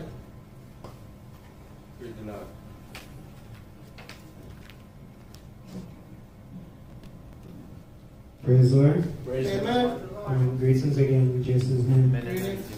We had a question from before prayer, but we kind of hit. It's coming at the right time because it's something you just said. So it's based on you falling into a pit that wasn't designed for you. So the person asks, if you dig yourself a pit, dig yourself into a pit, how do you climb out of that pit? Praise Him. Praise Him. Here's a question. If you dig yourself into a pit, or jump into one that you feel is yours, and it wasn't for you, How do you get out? How do you get out of a pit that wasn't designed for you? How do you get out of that? Brother Jamario says, call on Jesus. Anybody else? Brother Harvey, look like there's something going through your mind. What do you think, Brother Harvey? How do you get out of a pit that you dig for yourself? That's what they said, right? Praise Him. How you get out of a pit you dig for yourself? You repent. Yes. Clap your hand, church. Question 4. Deacon and them taking anything. Don't repent. Preacher, I don't have the same problems. Nobody know how to repent. You step out of God's will. You have to repent. Never say, God, I'm sorry. I come there and tell a fellow people, I'm sorry. I step out of the line. One word. Repent. And Jesus said to them, "I will likewise perish." The man said, "Don't think the tower shallow. But you don't want to pick them. Then the tower build a pit round them. 18 at the tower shallow, fella. You're not better than them unless you repent." So preacher, I love your one word answer. Repent. Nevertheless, speak away now. Maybe it's 2 words will crowd it. With the icing on the cake. Now 2 words, Deacon. More than 2, okay, let's see. Shall we praise the Lord? Repent, I love it. As we all know, Joseph, no, Jacob and Esau. Yeah. We know that Jacob, he dig a pit. Yes. Yeah. When he took his brother, yes. And as that man tell him to sell him his birthright. Yes. You understand me? But in the long run, I love it. You understand me? I love it. He reconciled back to his brother now. Yes. Praise Him. You understand me? I love it. The man realized that probably he could take his family life. You know? Yes, so the man said one set first. You know? I said, boy, if this set do it, if the man do it, I said to me, my next set, left behind. You get what I'm saying? Yes. I love it, Deacon. So, brethren, sometimes we take, you have to give up sometimes. You understand? You have to give up something sometimes, brethren. Because the man say, no, do it. When would I do? But he want to make peace. So as I put it out and say, brethren, we have to see ourselves. Amen. Because if you don't see yourself, you can't repent. No, you can't. You have to see yourself. Yes, and as I said, Jacob see himself and realize that this is not right. Because they've run away from my brother. You know what I'm saying? I do him there one side, I mean there one side, but still. And so some people say, boy, me let them run him, so boy, everything alright. Me not have to deal with it. The man was trouble. Bless the name of the Lord. Amen. And the man seek out peace. Yes. Have a life conscience, he can. So brethren, we have to seek out peace. And we say sometimes we bring war. We bring sometimes, you probably say something and it hurts somebody. But are you alright with it? Jacob did alright. He will seek out peace. Shall we praise the Lord? Praise Him. Brethren, praise the Lord. Brethren, was it 400 men that Esau ride with, preacher? Was it 400 that Esau ride with? He grew. I don't remember. Praise the Lord, saints. Somebody can correct me if I'm wrong. But Esau, you see, from Jacob left, preacher, Esau was building an army just to deal with him. He was riding with hundreds. On a normal, he was going to wipe him up. And the man of the hatred that is, each year the hatred is building. Imagine Jacob was away for 20 years. I have built something for 20 years. For 20 years. Just for the one event. And God opened his heart to receive Jacob. And so Brother Arville says you should repent. Deacon said you should reconcile. Persons were wondering, when you dig a pit that was not ordained by the Lord or is whatever, you have to find ground to repent. You have to find ways to reconcile with those who you have hurt in doing it. Because sometimes, as I said, the pit you're digging is happening by yourself. And you got to make a drop in it. But you didn't dig two, the Bible says you dig one, and you yourself are going to fall in. So I dig a pit for Sister Rita to fall in, and I'm now in that pit. Repent. Yes, preacher, you're right. A 400. 33 verse 1. 33 verse 1. Yeah. 3 times we can write that thing I didn't see. Jacob lifted up his hands and looked, and behold, Esau came and with him for I read Genesis 33, yeah. 33, yes. So he had 400 people with him. Esau. 400. But do you understand that Abraham used 300 that was raised in his own house to rescue her? Yes. Esau was coming with 400 to wipe out Jacob. And Jacob was his 12 sons and his daughter and his 4 wives. And maybe a few little helper with them and support and so on. So Jacob have an army for defend 400 men. And children were babies. And that's what I'm saying. They're coming up with a grace, man. So what I'm saying, I love the 2 answers, 2 words putting them in. Repent and reconcile. You have hurt somebody. When you go into those things, you have hurt somebody. Brethren, even, oh my God. You notice that Joseph, when he became prime minister, he didn't go back after Potiphar? Come on. And he could have go back after him. Those who have left behind in a journey, don't try to go back and do revenge. When you are promoted. Let God do the work.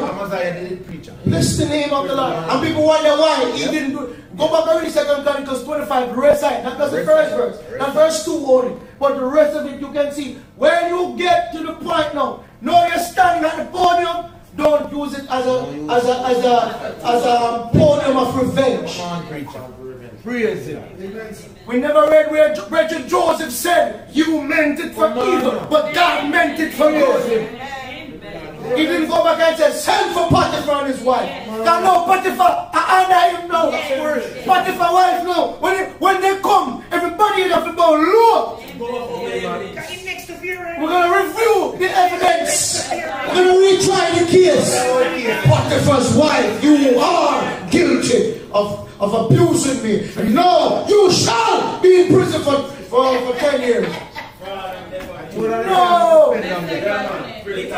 Joseph knew that if that woman didn't put him in prison, he wouldn't be the butler. Bless the name of Jesus. It was a network that God already designed. And if you fail in the first part, you're not going to get to the next part. That's how we feel. It's a stepping stone. God had to put him in prison to learn. And so Potiphar's wife was the conduit, the step that God used. And Joseph got it. And Joseph walked in it, and when he became prime minister, I said, come back, Potiphar, I want to talk to you. Yes. But you stand up over this, Potiphar. So you Potiphar, stand up over this. So every journey is a... What's my name? Joseph. No. What's my name? Miss Joseph. Prime Minister Joseph. And carry on and abuse the woman. No? He left her alone. Brethren, we need to learn. Some of our parents didn't treat us well. Amen. Now that God promotes us. Yes. Now we have our own things like so. Yes. Are you going to dishonor them? No. Remember one time we were crying. Amen. You abuse me, you never like me. No generation curse. Will you break the generation curse? When you say the Bible says I should honor you and I will honor you, not to heap coals of fire on your head, but to truly bless you. When you step out of the curse and step into the blessing, reconcile, repent. You never treat me well, you call me all kind of name, you tell me I will become nothing.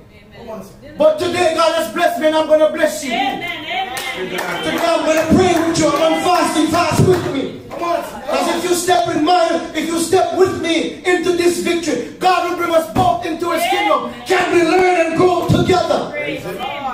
Some of us hold on to the past too long. Bless the name of Jesus. We're going to learn from Joseph. Joseph stepped out of all the past, all the hate.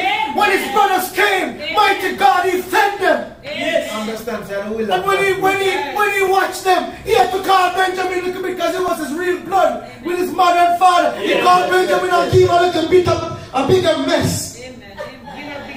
Mess meaning food. Just bless him up.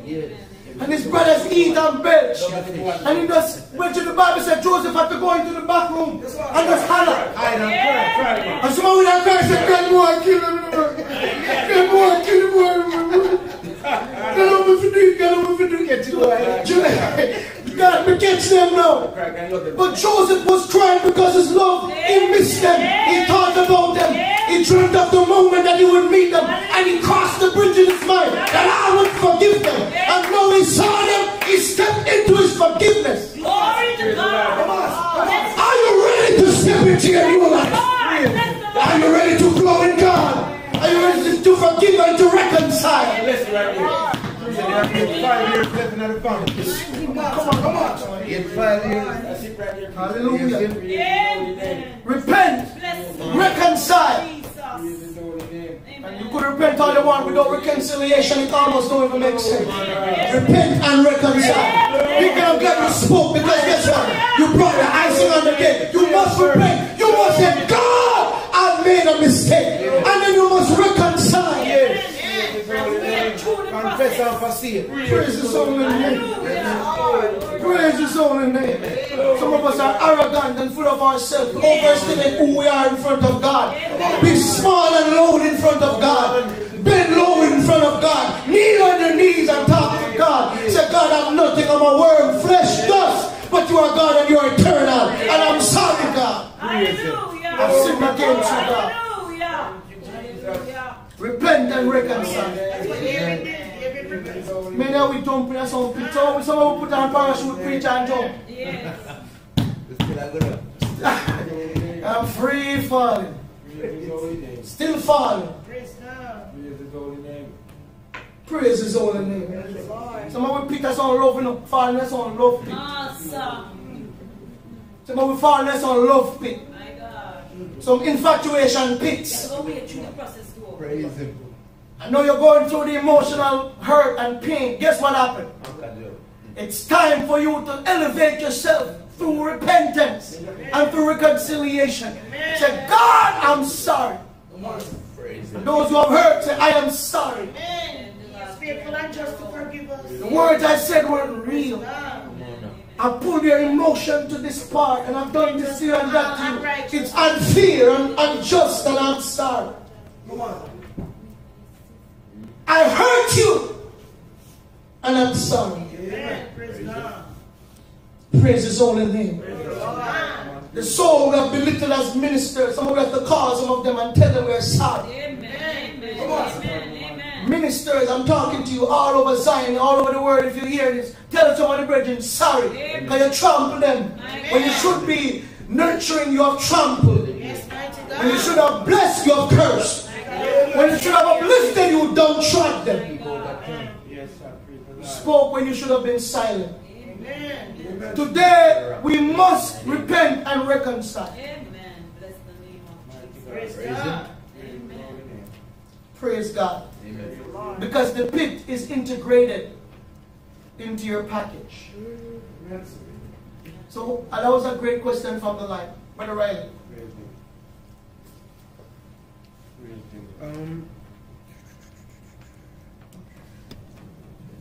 So the person has a follow-up question. They say, how do you let go of the past then? How do you let go of the past?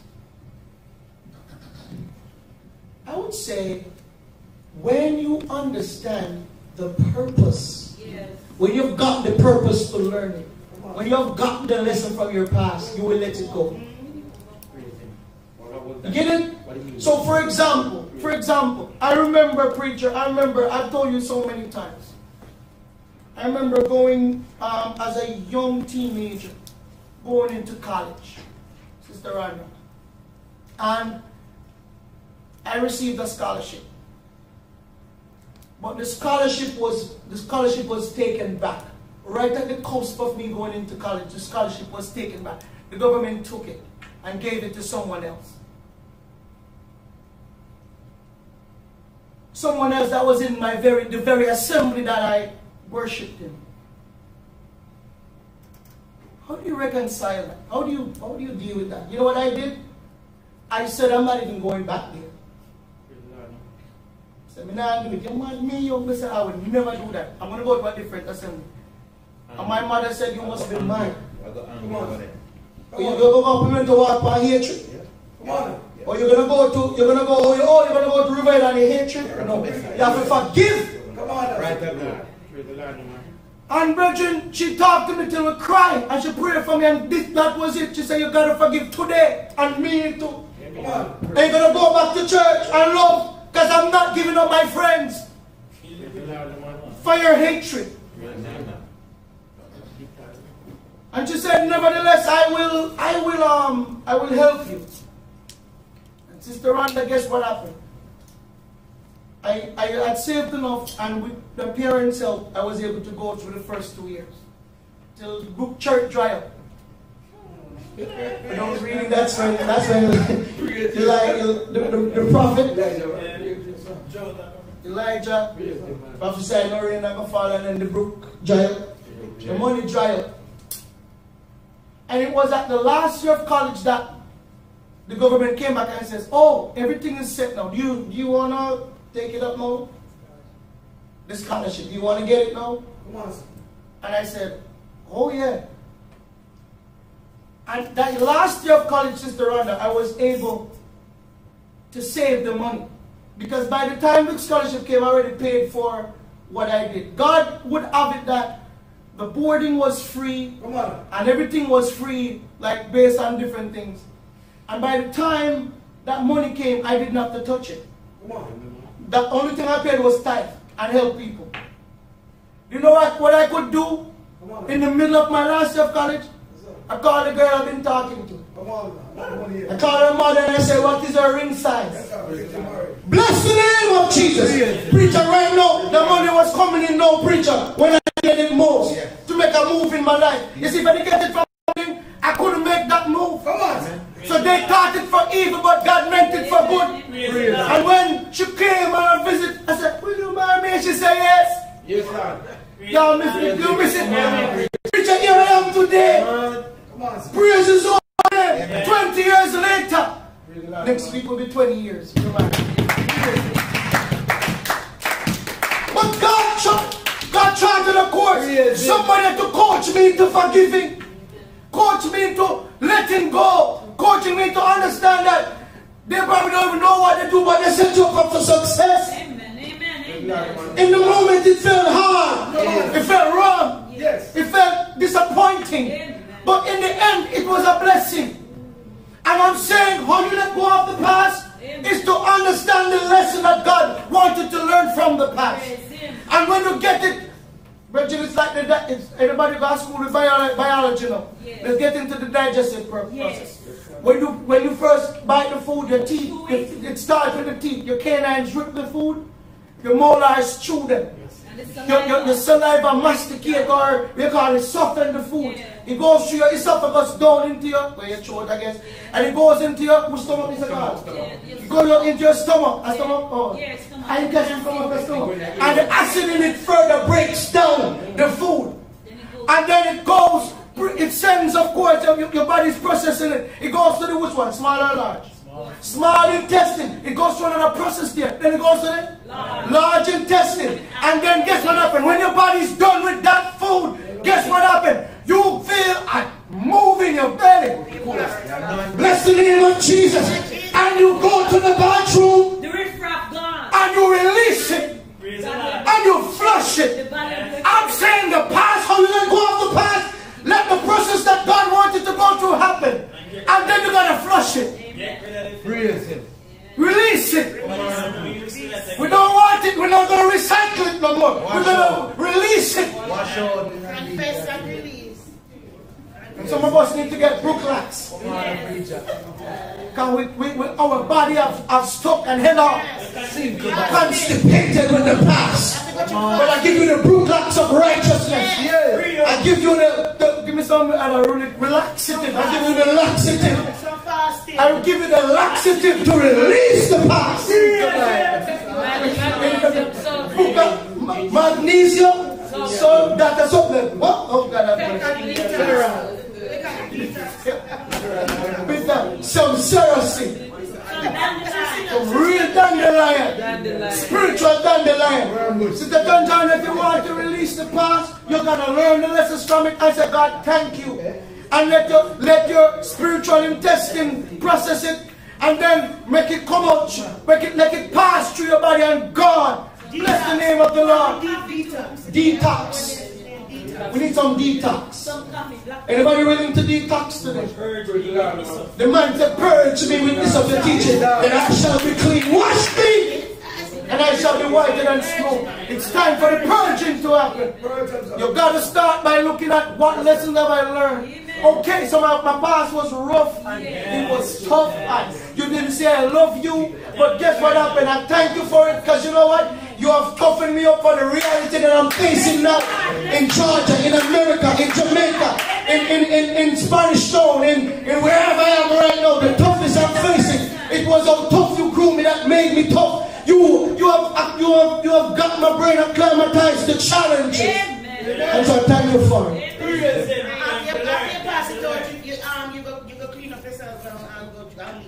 That's what the man said, repent, reconcile, and move. Come on, man. I love Sister Annie saying, you keep it moving.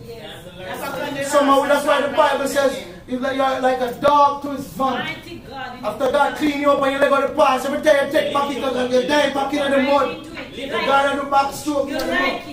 Now we have a butterfly in the mud. It's time to start.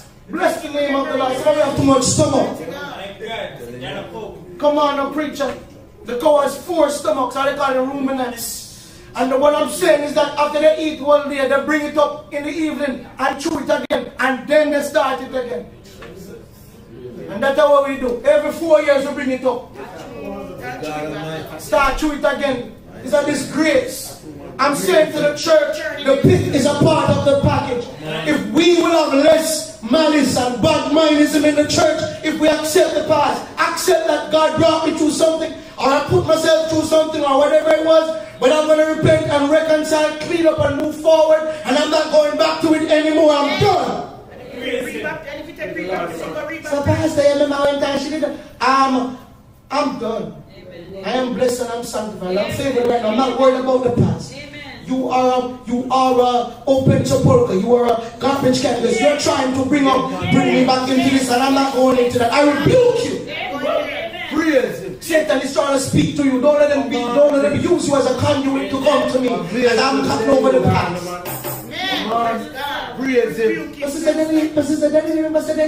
I'm not living that life anymore. You're right. The first word you said was the best one, sister. See, that was happened to Daniel, but I'm sister now. Oh, somebody worship God. What you said it to Jolene, but I am sister Jolene. What you said it to Anne, but this is sister Anne. God has washed me and changed me and given me a different name, a different path and course. I'm done with that. Praise Him. Time to elevate, bro. Can somebody praise God? But really, anybody who said it on the line, tell them I just said thank you. Those are great questions. Can I say to the church, those online and those here, I think there's so much to learn. We could have ended the lesson here. There's much to learn from Joseph. After Joseph did all of that, and he got to the throne, he did not act all kingly. He did not go up there and start to exercise revenge on all the people that tore him down. Because he realized that in trying to tear him down, they were tearing off the things that he didn't need. Amen. And the things that God wanted him to shine were being built. Where they think they were tearing down, they were actually building up to receive where you now is.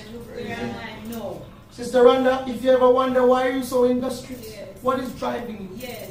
It's the negative. It's the things that you think you couldn't get over. Now they have become the platforms for your success. And I'm telling you, this is one girl that's not lazy. Praise the Lord. And a lazy person. No. She push herself. Come on now.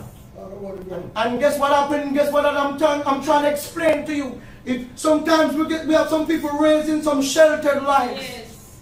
And once adversity hit them, Yes. look at them, those Kennedy, the little granddaughter. These people are wealthy. They can't afford for the rest of their life.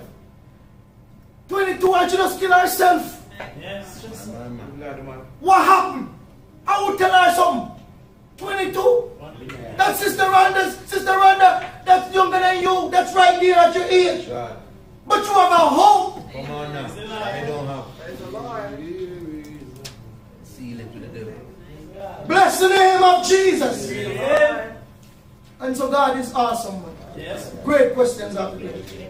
Anybody ready for 4? Yes. Brother Javan? Okay, so we have some ones online. After such experiences, what is recorded about the next chapter? Praise the Lord. Raise it. And it says, Then spake the chief butler unto Pharaoh, saying, I do remember my faults this day. Pharaoh was wroth with his servants, and put me in ward in the captain of guard's house, both me and the chief baker. And we dreamed a dream in one night, we dreamed, each man, according to the interpretation of his dream. And there was there with us a young man, a Hebrew servant, the captain of the guard, and we told him, and he interpreted to us our dreams, to each man according to his dream he did interpret. And I take it as he interpreted to us, so it was he restored unto mine office, that when him he hanged. Then Pharaoh sent and called Joseph, and they brought him hastily out of the dungeon. And he shaved himself and changed his raiment, and came unto Pharaoh. And Pharaoh said unto Joseph, I have dreamed a dream, and there is none that can interpret it. And I have heard say of thee that thou canst understand a dream to interpret it. 16, and it says, And Joseph answered Pharaoh, saying, It is not in me. God shall give Pharaoh an answer of peace. Raise him. 25. Verse 25, And Joseph said unto Pharaoh, The dream of Pharaoh is one. God has showed Pharaoh what he's about to do. 27 to 46, keep going. And the seventh thin and little vapor came up after them are 7 years. And the 7 empty years blasted with the east wind shall be 7 years of famine. This is the thing which I have spoken unto Pharaoh. What God is about to do, he shewed unto Pharaoh. Behold, there come 7 years of great plenty throughout all the land of Egypt. And there shall arise after them 7 years of famine, and all the plenty shall be forgotten in the land of Egypt. And the famine shall consume the land, and the plenty shall not be known in the land by reason of the famine, but fallen, for it shall be very grievous. And for that the dream was doubled unto Pharaoh twice. It is because the thing which is satisfied, and God will surely bring it to pass. Now therefore let Pharaoh look out a man discreet and wise assessing over the land of Egypt. Let Pharaoh do this, and let him appoint officers over the land, and take up the fifth part of the land of Egypt in the 20th year. And let them gather all the food of those 3 years that come, and lay up corn under the hand of Pharaoh, and let them eat food in her cities. And that food shall be for the store to the land against the 7 years of famine which shall be in the land of Egypt, that the land perish not through the famine. And the thing was good in the eyes of Pharaoh, and in the eyes of all his servants. And Pharaoh said unto his servants, Can we find such a one as this man, is a man in whom the Spirit of God is. And Pharaoh said unto Joseph, For as much as God hath shewed thee all this, there is none so discreet and wise as thou art. Thou shalt be over my house, and according unto thy word shall all my people be ruled. Only in the throne will I be greater than thou. And Pharaoh said unto Joseph, See, I have set thee all over the land of Egypt. And Pharaoh took off his ring from his hand, and it put upon Joseph's hand, and arrayed him in vestures of fine linen, and put a gold chain about his neck. And he made him to ride in the second chariot which he had, and they cried before him, bowed the knee, and he made him ruler over all the land of Egypt. And Pharaoh said unto Joseph, I am Pharaoh, and without thee shall no man lift up his hand or foot in all the land of Egypt. And Pharaoh called Joseph's name and he gave Zephaniah, and he gave him to wife Asenath, the daughter of Potiphar, priest of On. And Joseph went out over all the land of Egypt. And Joseph was 30 years old when he stood before Pharaoh, king of Egypt. And Joseph went out from the presence of Pharaoh and went throughout all the land of Egypt.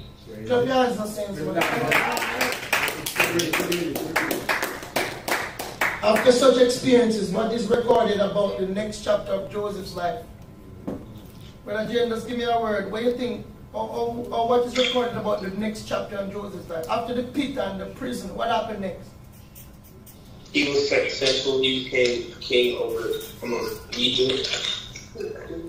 Yes, preacher. He said he was second in command of Egypt. Preaching, bless the Lord, no man. Preaching, praise him, no man. Anybody see the blessing here? Yes. Anybody see what God can do? Anybody see that God promotion comes from God? This is his holy name. So Julian, I look back at some pictures this week. My brother-in-law was showing me some of their youth, and I'm going back and I look at some pictures of my youth. Very few of them will have on any shoes. My mother was telling me, she said, when you were young, you came to me and said, Mom, you know what? I really want a jacket suit. I never wear one of those things. And my mom knew they didn't have it to buy no jacket suit. And she said, God will provide. Yes, sir. She said the very same week somebody traveled to Jamaica and gave her a package. And in it, they gave all the children something. And the one thing that came from me was a suit. A jacket suit. And she said, God is a provider. But we have to wait on him. But you need to listen to what Joseph went through. The very first verse told you what the brothers just said, what Deacon and Brother Harvey just said. The first thing that came out of the butler's mouth, he said, today I see my faults. Amen. The man said, mighty God, I have sinned. I remember. But dismember, the man, when Pharaoh did a struggle, because nobody could interpret the dream, because I lock it off from them. Like when you do with Nebuchadnezzar later on, I lock it off. And the butler says, today, what was his word? He said, verse 9. I do remember my faults this day. Then the Pharaoh, you sent us to prison because you didn't mind at me and the baker. Remember? When we were down there, we tell a young Hebrew we dream the same night. Yes. And everything the youth say happened. I was restored to you and the youth had hung. Praise the man. Amen. And brethren, do you recognize that when Joseph was about to go to Pharaoh, do you know what the Bible said happened? And this is something I want us to get the juice from. Joseph was going to meet Pharaoh. He prepared himself to meet Pharaoh. Yes, man. Clean up. The man clean up. God have mercy. The Bible said he shaved and changing clothes. And some of we brethren, we want God to promote us. We want to step into the next stage. But guess what we're doing? We're not dressing for righteousness. We're not dressed for the next stage. Joseph dressed to be a prime minister. He didn't dress like I'm a prisoner. He didn't go in his orange suit. I'm just making that up. They didn't have orange suit back then. It was a pastor man. But I'm saying he took off his prison clothes and put on his next level clothes. Praise his holy name. Are you ready to put on your next level clothes? The garment of righteousness. Praise his holy name. Your speech different. Your look different. Praise his holy name. Sister Tanjana, you dress like a woman of God. You will attract the right type of attraction. When you get to me and say, dress for your next level. Praise his holy name. Look how you look elegant this morning with that look royal this morning. Anybody see it, preacher? You look like you're about to meet Queen Victoria. Anybody get what I'm saying? Dress for success. Bless the name of the Lord. But I remember I went for an interview. I couldn't get no work. I just came to the States and I could not find a work. And preacher, remember, I learned that when you go into the interview, you wear a jacket, your tie, you fix up yourself and you go. I got this interview, I was excited. I drove down there, I had my suit and my tie, my little tie pin, and I was smell good, look good, dress good. And I sat down waiting.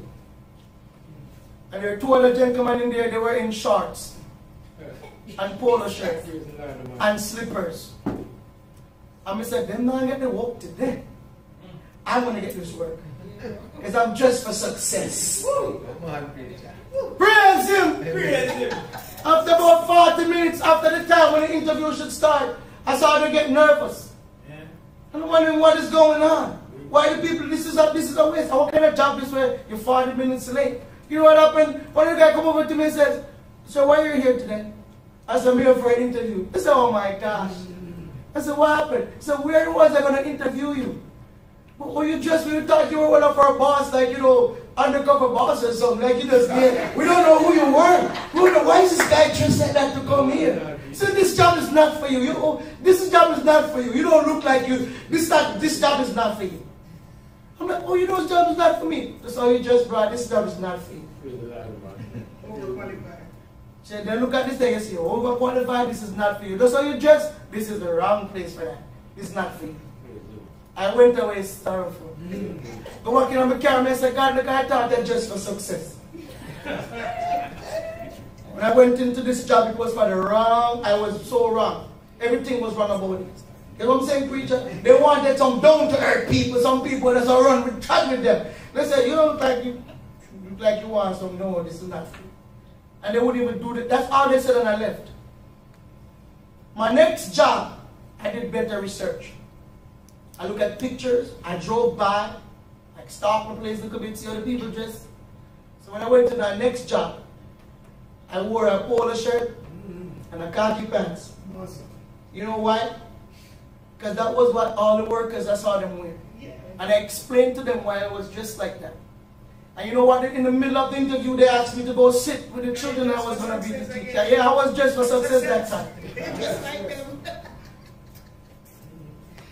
You got what I'm saying? I'm using that as a metaphor to tell you that you got to prepare for your next chapter. The dressing doesn't have to be your physical dressing, but your mind. How do you dress your mind to get to the next level? Deacon went to a job and they were giving him the run around. The man just started cleaning the place. That's the best, one of the best testimony I've ever heard. Amen. Deacon just start to do what deacon does. Work without being asked. Exactly. And they say, what kind of man is this? Not to get the work, but he's still working. We want a man like this. He's initiative. He's our supervisor. I'm saying to the saints of God, set up your mind for the next level. Praise the Lord. Joseph coming out of prison knew who he was going to face. Yes. So he cleaned up, the Bible says, changing prison clothes. He cleaned up because he was going to meet Pharaoh. When Pharaoh, and then when Joseph was given the answer, Joseph said, you need to find a man that's discreet, that's this. Joseph said, you need a man like me. We don't say you need a man like me. You miss it? Somebody say, I'm Pharaoh, I am the best option you have. No, you would have lost it. But he said you need a man that's discreet, a man that can run this business. You have to have the right person. You have to have somebody who can steer the course. Well, in the 7 years, you don't know why you out. When you mean like drink you out and you want somebody who will stay the course. And Pharaoh said, who else could we choose but a man that's filled with the Spirit of God? Oh, bless the name of Jesus. The Spirit of God should shine through you. Somebody should hear your voice and know there's something special going on with you. So, Brother Ryan, you cannot whine like everybody else. School year was supposed to start. And we have all these meetings every time we meet. And I have this one concern. How are we going to everybody just come back and just do everything like nothing's going on? We live in this thing is happening. What about the kids who are going to take this home to their grandmother? What about the kids who live with their grandparents or a parent with a whatever? Yes, the kids may not die and they may have smiled whatever, but what happens when that one grandmother dies? Oh, it's okay, it's not okay with me. I know they change it. Monday would have been a rough day for me. Because I was saying I was going to stand up. But if brother just stand up and say it's not going to happen. But before I could embarrass myself or the church or my family, God make it weird. I didn't have to say nothing. One prayer. Come on, sit there. Two prayer, Pastor. Two? You pray to? You know most man? Anybody else pray? You pray to preach? Okay, so I wasn't a word of prayer. Yes, it's rough, man. You know, say you go to preach and it's rough. I remember Sister Clark was saying we got to do something as a church. But God worked it out. Anybody ready to step into the next phase of their life? Amen. Praise His holy name. Bridget, we had a sister here who couldn't find a job, you know. And when Bridget, she preached the Sunday night on Psalm 27. And last verse said, wait. Yes, the very last verse. And she preached and preached. And the very next morning she put on her clothes and went to the job and said, I'm here to work. The place had turned out down before. She still turned up because she preached about faith the Sunday night. She put on her clothes. The Monday morning I went there and says, they said, why are you here? I'm here to work. My name is I'm here to work. And they said, well, we have an opening. Let's go. Let's do this. Come on. Richard, you got to have the mind. You got to have the Richard. Oh, praise His holy name. Somebody bless the Lord. Praise. Bless the name of God. Sister Fred, could you read this note for me? Just read the note on the question first. And tell me what you think about it. His name. Clap your hands, please. Read the note on the question first. And tell me what you think about it. Praise the Lord. Praise the Lord. Bless the Lord. Praise the Lord. Greetings to everyone in Jesus' name. Greetings. The note says, as we traverse the route to the kingdom of God, we must expect to encounter trials. We weren't promised an easy journey, but a great destination. Praise Him. Praise Him. When I was looking down and I was reading the note, when I saw the word destination, I was like, it's like when you put your destination in like a GPS. Yes. And then sometimes the GPS not tell us the traffic up on the road. You drive to your destination now and you're like I go on the 20th, I have to go somewhere. And I'm like, wow, there's so much traffic. It didn't factor in the traffic on the route. But you buck up into this traffic now and you have to go push your way through it to get to your destination. And that's what the note reminded me of, that you have to go through many things to get to the kingdom of God, but we have to stay the course, fight through the traffic until you get to your destination.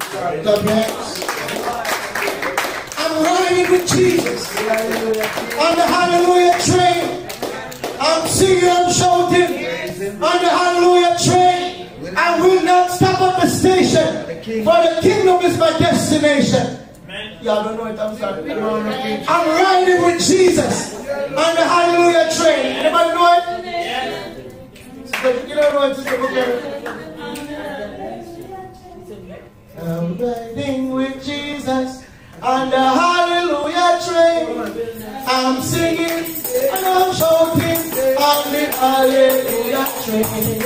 I will not stop at the station, for the kingdom is my destination. I'm riding with Jesus and the hallelujah train. I don't care what, pull up. I don't care what you want to say. Pull up. Remix. It don't matter. That one the right. That one the right one. That's what you say. God said the train has left the station. Church, can I just defend this with right? I'm riding with Jesus. The train already left, but I'm telling you that again. The train already left, preacher. So keep that lyrics to yourself. You don't put up the real thing on the message. Sister Fred, God bless you. Travel through the traffic. Yes, travel through the traffic. Push through the traffic, yeah. This morning, yes, the highway looked juicy to jump on. When we went down the highway, we were late. It was a bad decision. Big tune that boy. And what I'm saying to us, she's saying push through the traffic. Yes, some of you see your life, brethren, we see now and we see we want to reach the kingdom. But between now and the kingdom, there's a lot of things ahead. We have obstacles. We have some of we're going to look to marriage. Some of we're going to look to house and to different things. Some are going to look to school. Some are going to look to disappointment, stress, persecution. Some are hiding rocks and treacherous souls. But I'm saying, as she said, press through. God of mercy, Jesus Savior, pilot me over life tempestuous. Unknown waves before me roll, hiding rocks and treacherous shores. Chart and compass comes from thee. Jesus Savior, pilot me. But Harvey, your life is in front of you. Can't see, we don't know tomorrow. Amen. Some of us have sickness in front of you. I could see my father just going on, brethren. He's strong in the Lord and just working hard and doing those God work. And one sickness. But he's still pushing through. Amen. My mom, active in church, there every Sabbath. Active member of church. She has to be with him. That's the new curve that life through them. God bless you. You prayed for them this morning and I thank you, preacher. Because imagine, these are not lazy people in church. From I'm born till now, they're just working. That's a rest. You have to rest. You have to just watch now. And they have to trust God same way. They have to trust God same way. Pastor, God bless you. Mommy, God bless you. Trust God still. Amen. Praise His holy name. Praise His holy name. Bless His holy name. Preacher, we have to live. So when they're looking us on the line now, we're going to live. Deacon, we're going to live. Oh, praise His holy name. Bless the name of Jesus. When they look at the thing, they must hear the same doctrine of God. We are going to live. Praise His holy name. We're going to carry on. Amen. The bloodstained banner. Praise His holy name. We're going to travel on to the destination. The GPS didn't tell about, some GPS tell about the traffic. They said, the newer one, the newer one, something that might tell you that there's a better route or an alternate route. And sometimes you go through the route, they end up in a people's yard. You end up in a cane field. Virgin, I was on some, I end up in Maryland, and I want back on one cane field, following alternate route, me up in a one cane field. You know what I mean, man? Like you can't, like I don't care about that, man. I don't know what I mean. Brother, I don't go to Pennsylvania, some look at corn, some grass, some tall grass, some tall looking, we call it cane field, because it's a cane field of Jamaica. Imagine you're in a cane field. You know, the back of some place. Then it's somebody tell me about, it's not working in here. You can't be in there and it's not working. You give us a preacher, I just keep driving till it starts work again. Keep pushing till it works again. Keep pushing through traffic till you get back your connection. Some of us have lost our connection. Some of us have lost our way with the Lord. Push through till you find our God. Fast, pray, dig, get your partners, back up. So God, I've been disconnected from your GPS. I need to get back my destiny. I need to get back on the right path. Can you hear me now? Come on, Jesus. Praise His holy name. God,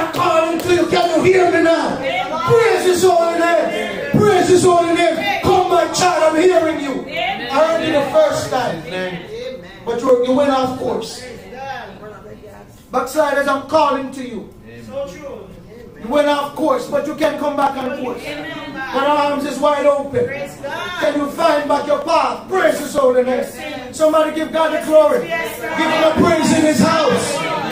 The pit is a part of the package. Praise His holy name. What is Jeremiah's lamentation? At once, did you have your hand up, Angie? No. What is Jeremiah's lamentation at one point in his life? If you have anything on the line, let me know, right? Who's reading? Sister Anne, right? That's Jeremiah, Sister Anne, Sister Campbell, Job. What is Jeremiah's lamentation at one such point in his life? Jeremiah 15 to 18. And how did Job bemoan his time of prolonged trial? Job 16, 6 to 14. Which one are you reading, Sister Anne? Jeremiah 15 to 18.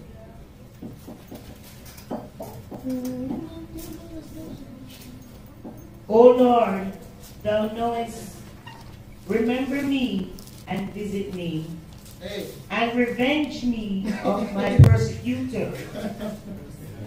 Take me not away in thy long suffering. Know that for thy sake I have suffered rebuke. Thy words were found, and I did eat them, and thy word was unto me the joy and rejoicing of mine heart. For I am called by thy name, O Lord, God of hosts. I sat not in the assembly of the mockers, nor rejoiced. I sat alone because of thy hand. For thou hast filled me with indignation. Why is my pain perpetual, and my wound incurable, which refuseth to be healed? Wilt thou be altogether unto me as a liar, and as a waters that fail? Wow. Sister Anne, what was Jeremiah's lamentation? What was he saying?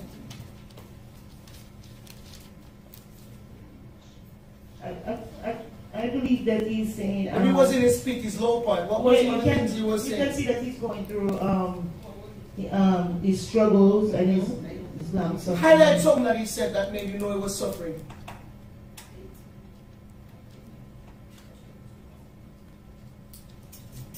You could see that he was in a lot of pain. He said, take me not away in thy long suffering. Yeah.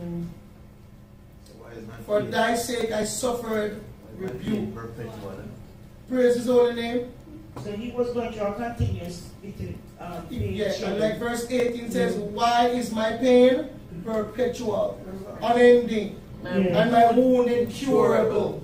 So verse 18 really captures his lamentation, his pain. Praise Him. Brethren, so Jeremiah felt like he was in constant pain, and that he was wounded and it was incurable. Sister Campbell, read Job 16. It says, though I speak, my grief is not assuaged, and thought I forbear what I am eased. But now He has made me weary. Thou hast made me desolate all my company, and thou hast filled me with wrinkles, which is witness against me, and my leanness rising up in my barrenness beareth witness to my face. He teareth me in his wrath who hated me. He gasheth upon me with his teeth. Mine enemies sharpened his eyes upon me. They have gasped upon me with their mouth. They have smitten me upon the cheek reproachfully. They have gathered themselves together against me. God has delivered me to the ungodly, and turned me over into the hands of the wicked. I am at ease, but He has broken me asunder. He has also taken me by my neck, and shaken me to pieces, and set me up for His mark. His archers compass me round about. He cleaveth mine reins asunder, and doeth not spare. He poureth out my gall upon the ground. 14. He breaketh me with breach upon breach. He runneth upon me like a giant. My God. What about Job? He feel like everything was coming and everything was going wrong, because he was saying that it said and has filled me with wrinkle, witness against me. And then he said that he teared me in his wrath, who hated me.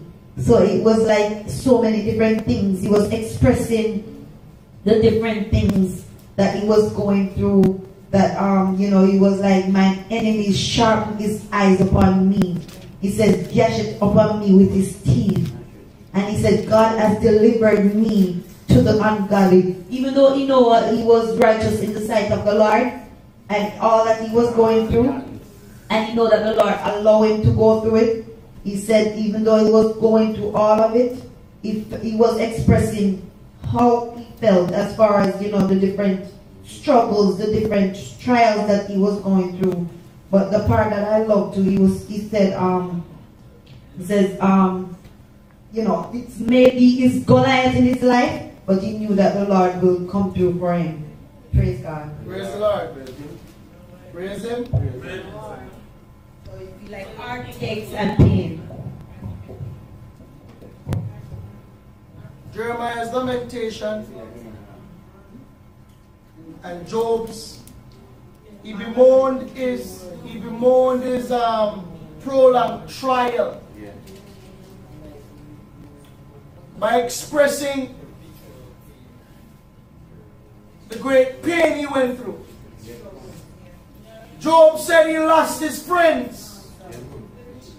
Job said, even though I talk, you know, some people, you know, something you're going through something, you can talk about, you feel alright afterward. Job said, even though he spoke, he was not a swing. The preacher, the man, he said, "Thou hast made me desolate of my company." Man, I boxed him in his face. There was another chapter preacher where the man said, the people I used to, when he would walk, they used to salute him. No, they mock him. Come on, preach. His world was turned upside down. Everything he lost, everything. That's what he said. He breaketh me with breach after breach. In chapter 1, he said, while he was yet speaking, and that he mean breach upon breach. He lost everything. So guess what happened? While he was yet speaking, camels gone. While he was yet speaking, sheep gone. While he was yet speaking, his 10 children dead one time. Bridget, anybody ever lost $10? Anybody ever lost $10? Yes, sir. Anybody remember what they feel when they lose $10? Bridget, when I said $100, I talk about $50. I said, anybody ever lose $10? Sister Anna talk $10. Sister Rhonda, you ever lost $10 on a drive look back feet? You walk and look everywhere feet? Anybody ever look through the whole house for $10? Yes. Job lost his 10 children. All of them one time. Praise the Saints. And what I noticed here is that Job said, he runneth upon me like a giant. I'll be a shadow in front of him. Yes. The thing overwhelming. Yes. That's what it means, and it's overwhelming. So what I'm saying is that people will go through, the pit may feel overwhelming. We're talking about Jeremiah and Job. Those who go through it and they're telling you it's rough. They feel like Jeremiah felt like God made himself a liar because he wasn't coming through for it. And Job felt like God was a giant going upon him, breaching after breach. I'm taking away things from him right after the other, one after the other, 2 words. He feel like he want him by the throat and I shake him out. Job said he saw his wrinkles which were witness against him. Yes. That means he might get old. Come on, man, the thing that keep him and hold him up fast. Very Riley.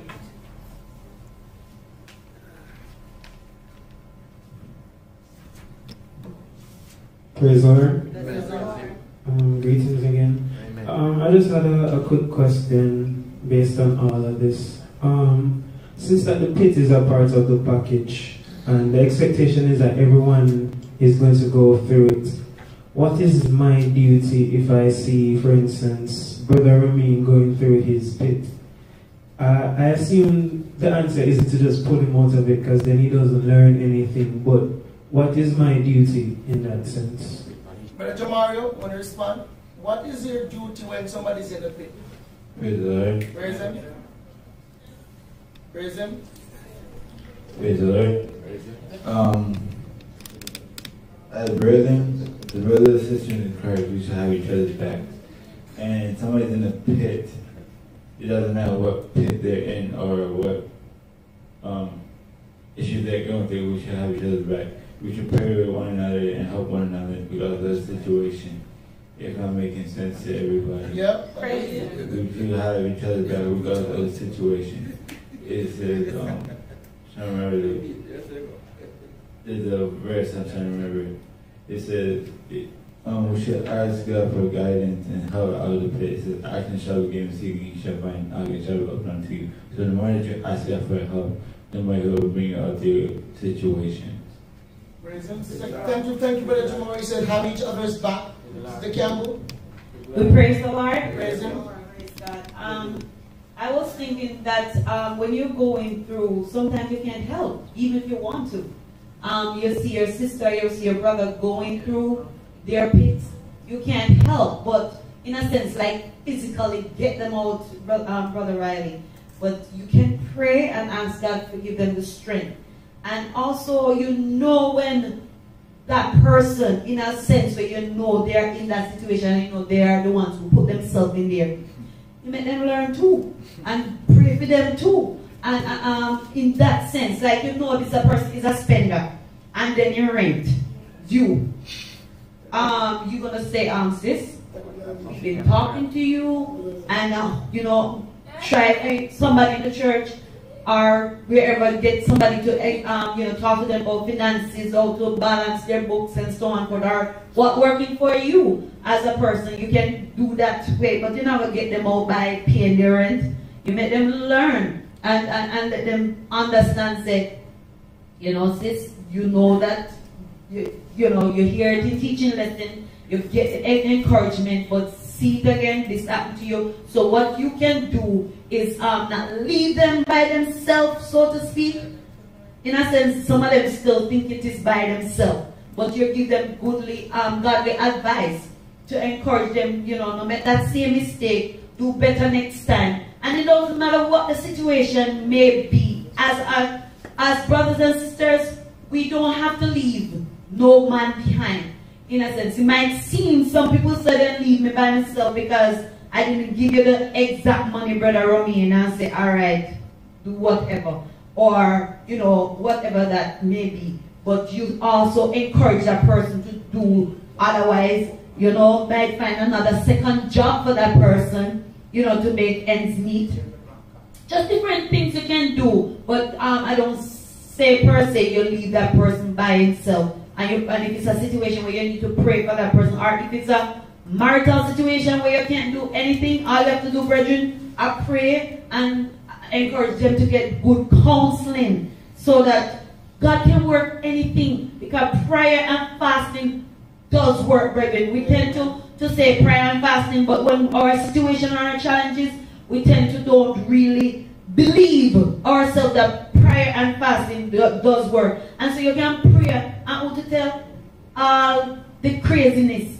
When you confess, that person see themselves and confess, then they can start to see their relationship bloom into something wonderful, because they come to the seminar, they start to build and work on the godly godly advice that they're getting from their, you know, their brethren. And so there's so many ways we can help each other. And I don't think we need to leave nobody, just leave them by themselves in their pit, so to speak. There is support some way, somehow. You understand? Did you handle? Yeah,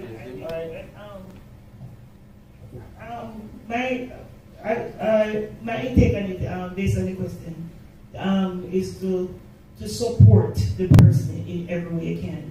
By encouraging, sometimes you give a testimony, you could call the person and just continue to, you know, pray with them, and show them love, because sometimes you can't take them out of their pit, but you can support them in every way that you can.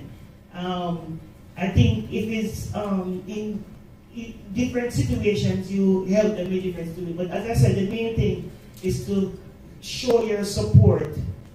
Make them lean on your shoulder.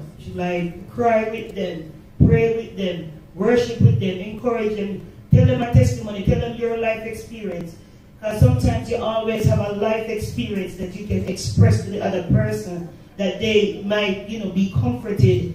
Because we don't want to be the miserable comforters like we're in a Job life.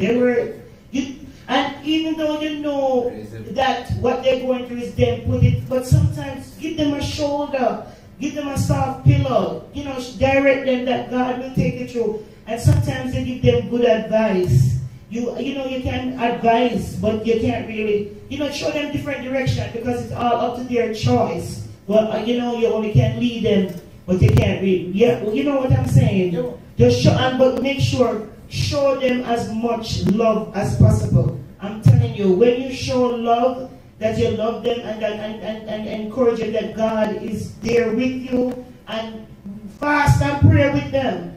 And, that's what I'm saying. Because I know, based on my experience, if I know I did something wrong, I'm going to need as much encouragement. Even though you repent that you're wrong, I'm always ready to repent that I am wrong. But also, you need a shoulder to lean on. Even though you have Jesus as your only friend, but still, you need somebody to support you in your situation. Brother Riley, I think those are the responses, and they're the right responses. Brother Jamario said we should have each other's back. Sister Campbell and Sister Ann didn't say much different. They just put a little bit more icing on it. It's the same thing. They're saying, let them support. That is why when it's testimony time, give your testimony. When it's fasting time, come and give your testimony. Tell them talk about your experiences. That somebody may need that platform. Amen. That Sister can call it a shoulder. And it's a support system. That's why the church have mentors, the church have prayer partners, the church have different things. Lead the person to the lesson they are supposed to learn from it. I am learning this late in my ministry about you don't have to be a hero all the time. You don't have to be a hero all the time. Sometimes the brethren, they are going through something. God is processing them. Yes. And sometimes we jump so much into people's business and into the whatever, we take it over. And what we're learning here is that if somebody is hungry, you can't tell them are cold, you can't say be the one. So there's a balance that you must reach. I know the words, so I know the scripture. Yeah. Somebody come to you have nothing to eat. Don't tell them to eat your cake.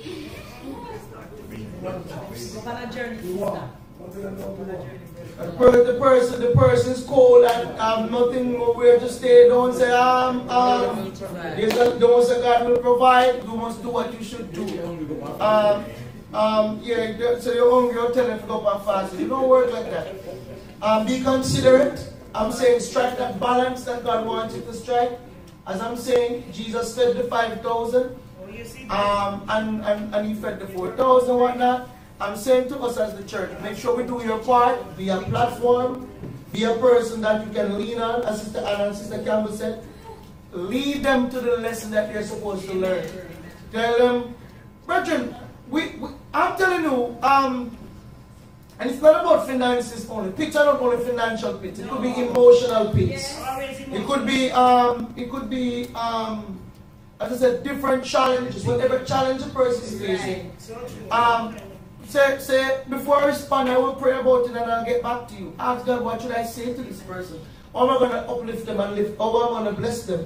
And then, also, if you are a true friend to somebody, tell them what they're doing wrong. Yes, be true, nice. Yeah. Tell them what they're doing wrong, because you are their friend.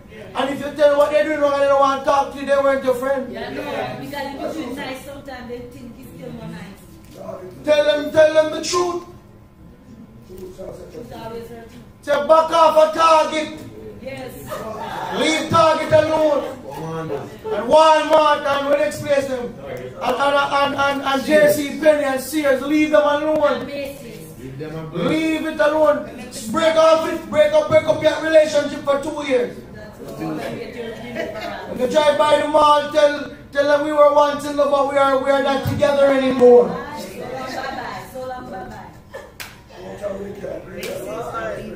Praise His holy name. Tell your friend to give me a card. Give me a card, let me keep it for you. Yeah, man. No, tell your friend to listen to me. Give me a card, let me keep it for you. For 3 weeks or 4 weeks, you don't use it. Alright, that was just one side. And that's just financial side. There are many other sides to this. The pit is many other things. Praise His holy name. As we walk with, are you satisfied, brother, right? As we walk in God's will, what confirmation do we have that our trials build and prepare us for greater blessings? Lamentations 3:31 to 33, Romans 8:27 to 28. 2 readers. Read. Who's reading? Mr. Campbell and Brother Taylor. Who's reading what? I want the Lamentations 3 first. Psalms, Proverbs, Ecclesiastes, Songs of Solomon, Isaiah, Jeremiah, Lamentation.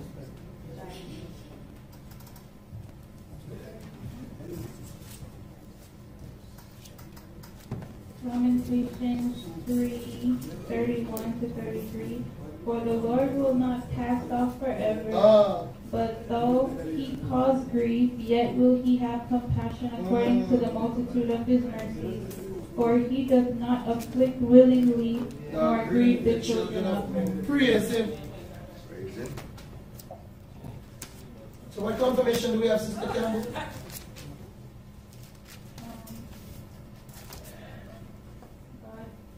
God does not grieve us, praise the Lord. Amen. He is there for us. Though He cause grief, He have compassion. Amen. Though He afflict, He does not afflict willingly, nor grieve the children of men. Brother Taylor, read yours in Romans 8:27 to 28. And we know that all things work together for good to them that love God, to them who are the calling according to His purpose. For them for whom He did foreknow, He also did predestinate to be conformed to the image of His Son, that He might be the firstborn among many brethren. It was supposed to be 27 to 28. It sounds like you read to 29, but it's okay. Reading is good. Praise Him. Brother Taylor, what do we have? What confirmation do we have that our child should prepare us and build us for greater blessings? Predestinate. Yes, sir. All things work together for good. Brethren, that is something you should walk in. That is like a fight. That's a fight phrase. All things work together for good. To them that are the called. Yes? Are you called? Did God call you? Sister Mila, did God call you? Did God call you? No, you're asking me to tell me. You just don't have to be worse. If you roll your eyes and look at me like, what is he asking me that? Then we have this long conversation versus if you say, yes, Pastor, God called me. We're done. Did God call you? That's what I'm talking about, man. God called you. I was there when He called you. Walk in your calling. Because all things work together for good to them that are the called. There's a special class, the called. According to His purpose. So God has a purpose for you because He called you. When my father called me Maria, He had a plan for me. Go and do so and so. He has something for me to go do. When God called you, sister, just say God have a plan for you to go do something. God does call people just to say, if you have voice. Sometimes I hear my wife would say to the kids, I'm not, what's her phrase? She used to tell them all the time. She always says something when she called them and they don't respond. I'm not saying hi, yes. She always say, I'm not saying hi. Jerman! I said, Jerman, yes, mom, I wasn't saying hi to you. Oh. So God is not saying hello to you as a purpose for you. Brother Riley, God has a plan for you, a purpose. Praise the Lord. Brother Roach, are you ready to find it? Some of us don't know what it is. So if you feel stuck in a rut, ask God, what was the purpose? Why did you call me? What is my purpose? What is my plan? What is your plan for my life? But I remember as a young child, I stood in Sabbath school and I raised my hand and I said, Bishop, for my baptized, I don't know what's going on. He said, what happened? I said, I don't have no trial, no tribulation, no persecution, no testing. I'm just sailing on. What's going on? He said, boy. He said, brother man, it's coming. He said, enjoy the freedom now, but it's coming. I don't know if anybody wasn't grow up that day when Bishop said to me, it's coming. Because I was saying, me baptized and everything just crisp. Food I go on, school I go on. Hey, cute, handsomeness just here, everything perfect.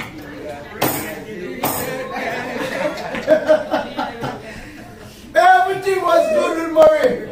And Bridget, when it started, oh my goodness. Preacher, I was telling the preacher that I feel like sometimes this ministry is like, it's like David, let us war, preacher. Spiritual blood in your hands, just all this war. Everything is just fighting. And I remember as a young Christian when I asked the bishop, when will my trial start? I'm dying for this thing to come. When will it start? And he encouraged us to stop. He said, he's young. He knew I was just he knew I was really young. The man could see Ivan Gilbert, he could see Katrina, he could see all the storms that would blow through. And he said, just wait. Don't rush it. It will come. As you grow, the Lord will give you more. Now give whatever you can bear, it will come. And Virgin, it did. And there's more to come. If I think that I'm alright, Virgin, there's more to come. And I'm just asking God to prepare each of our hearts. So when the tough time comes and the pits, we'll be ready to go. Let's hear the last one now. What is Peter's prayer? What is Peter's prayer for us as we endure? 1 Peter 5, 6 to 10. And how does Jesus end this discourse? Matthew 24, 12 to 13. Yeah, man. I want Peter. James, Peter. Yeah, Hebrew, James, Peter.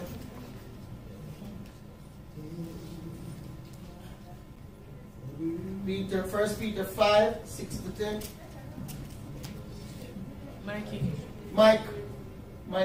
Microphone, Brother Taylor, testing 1, 2, 3, mic.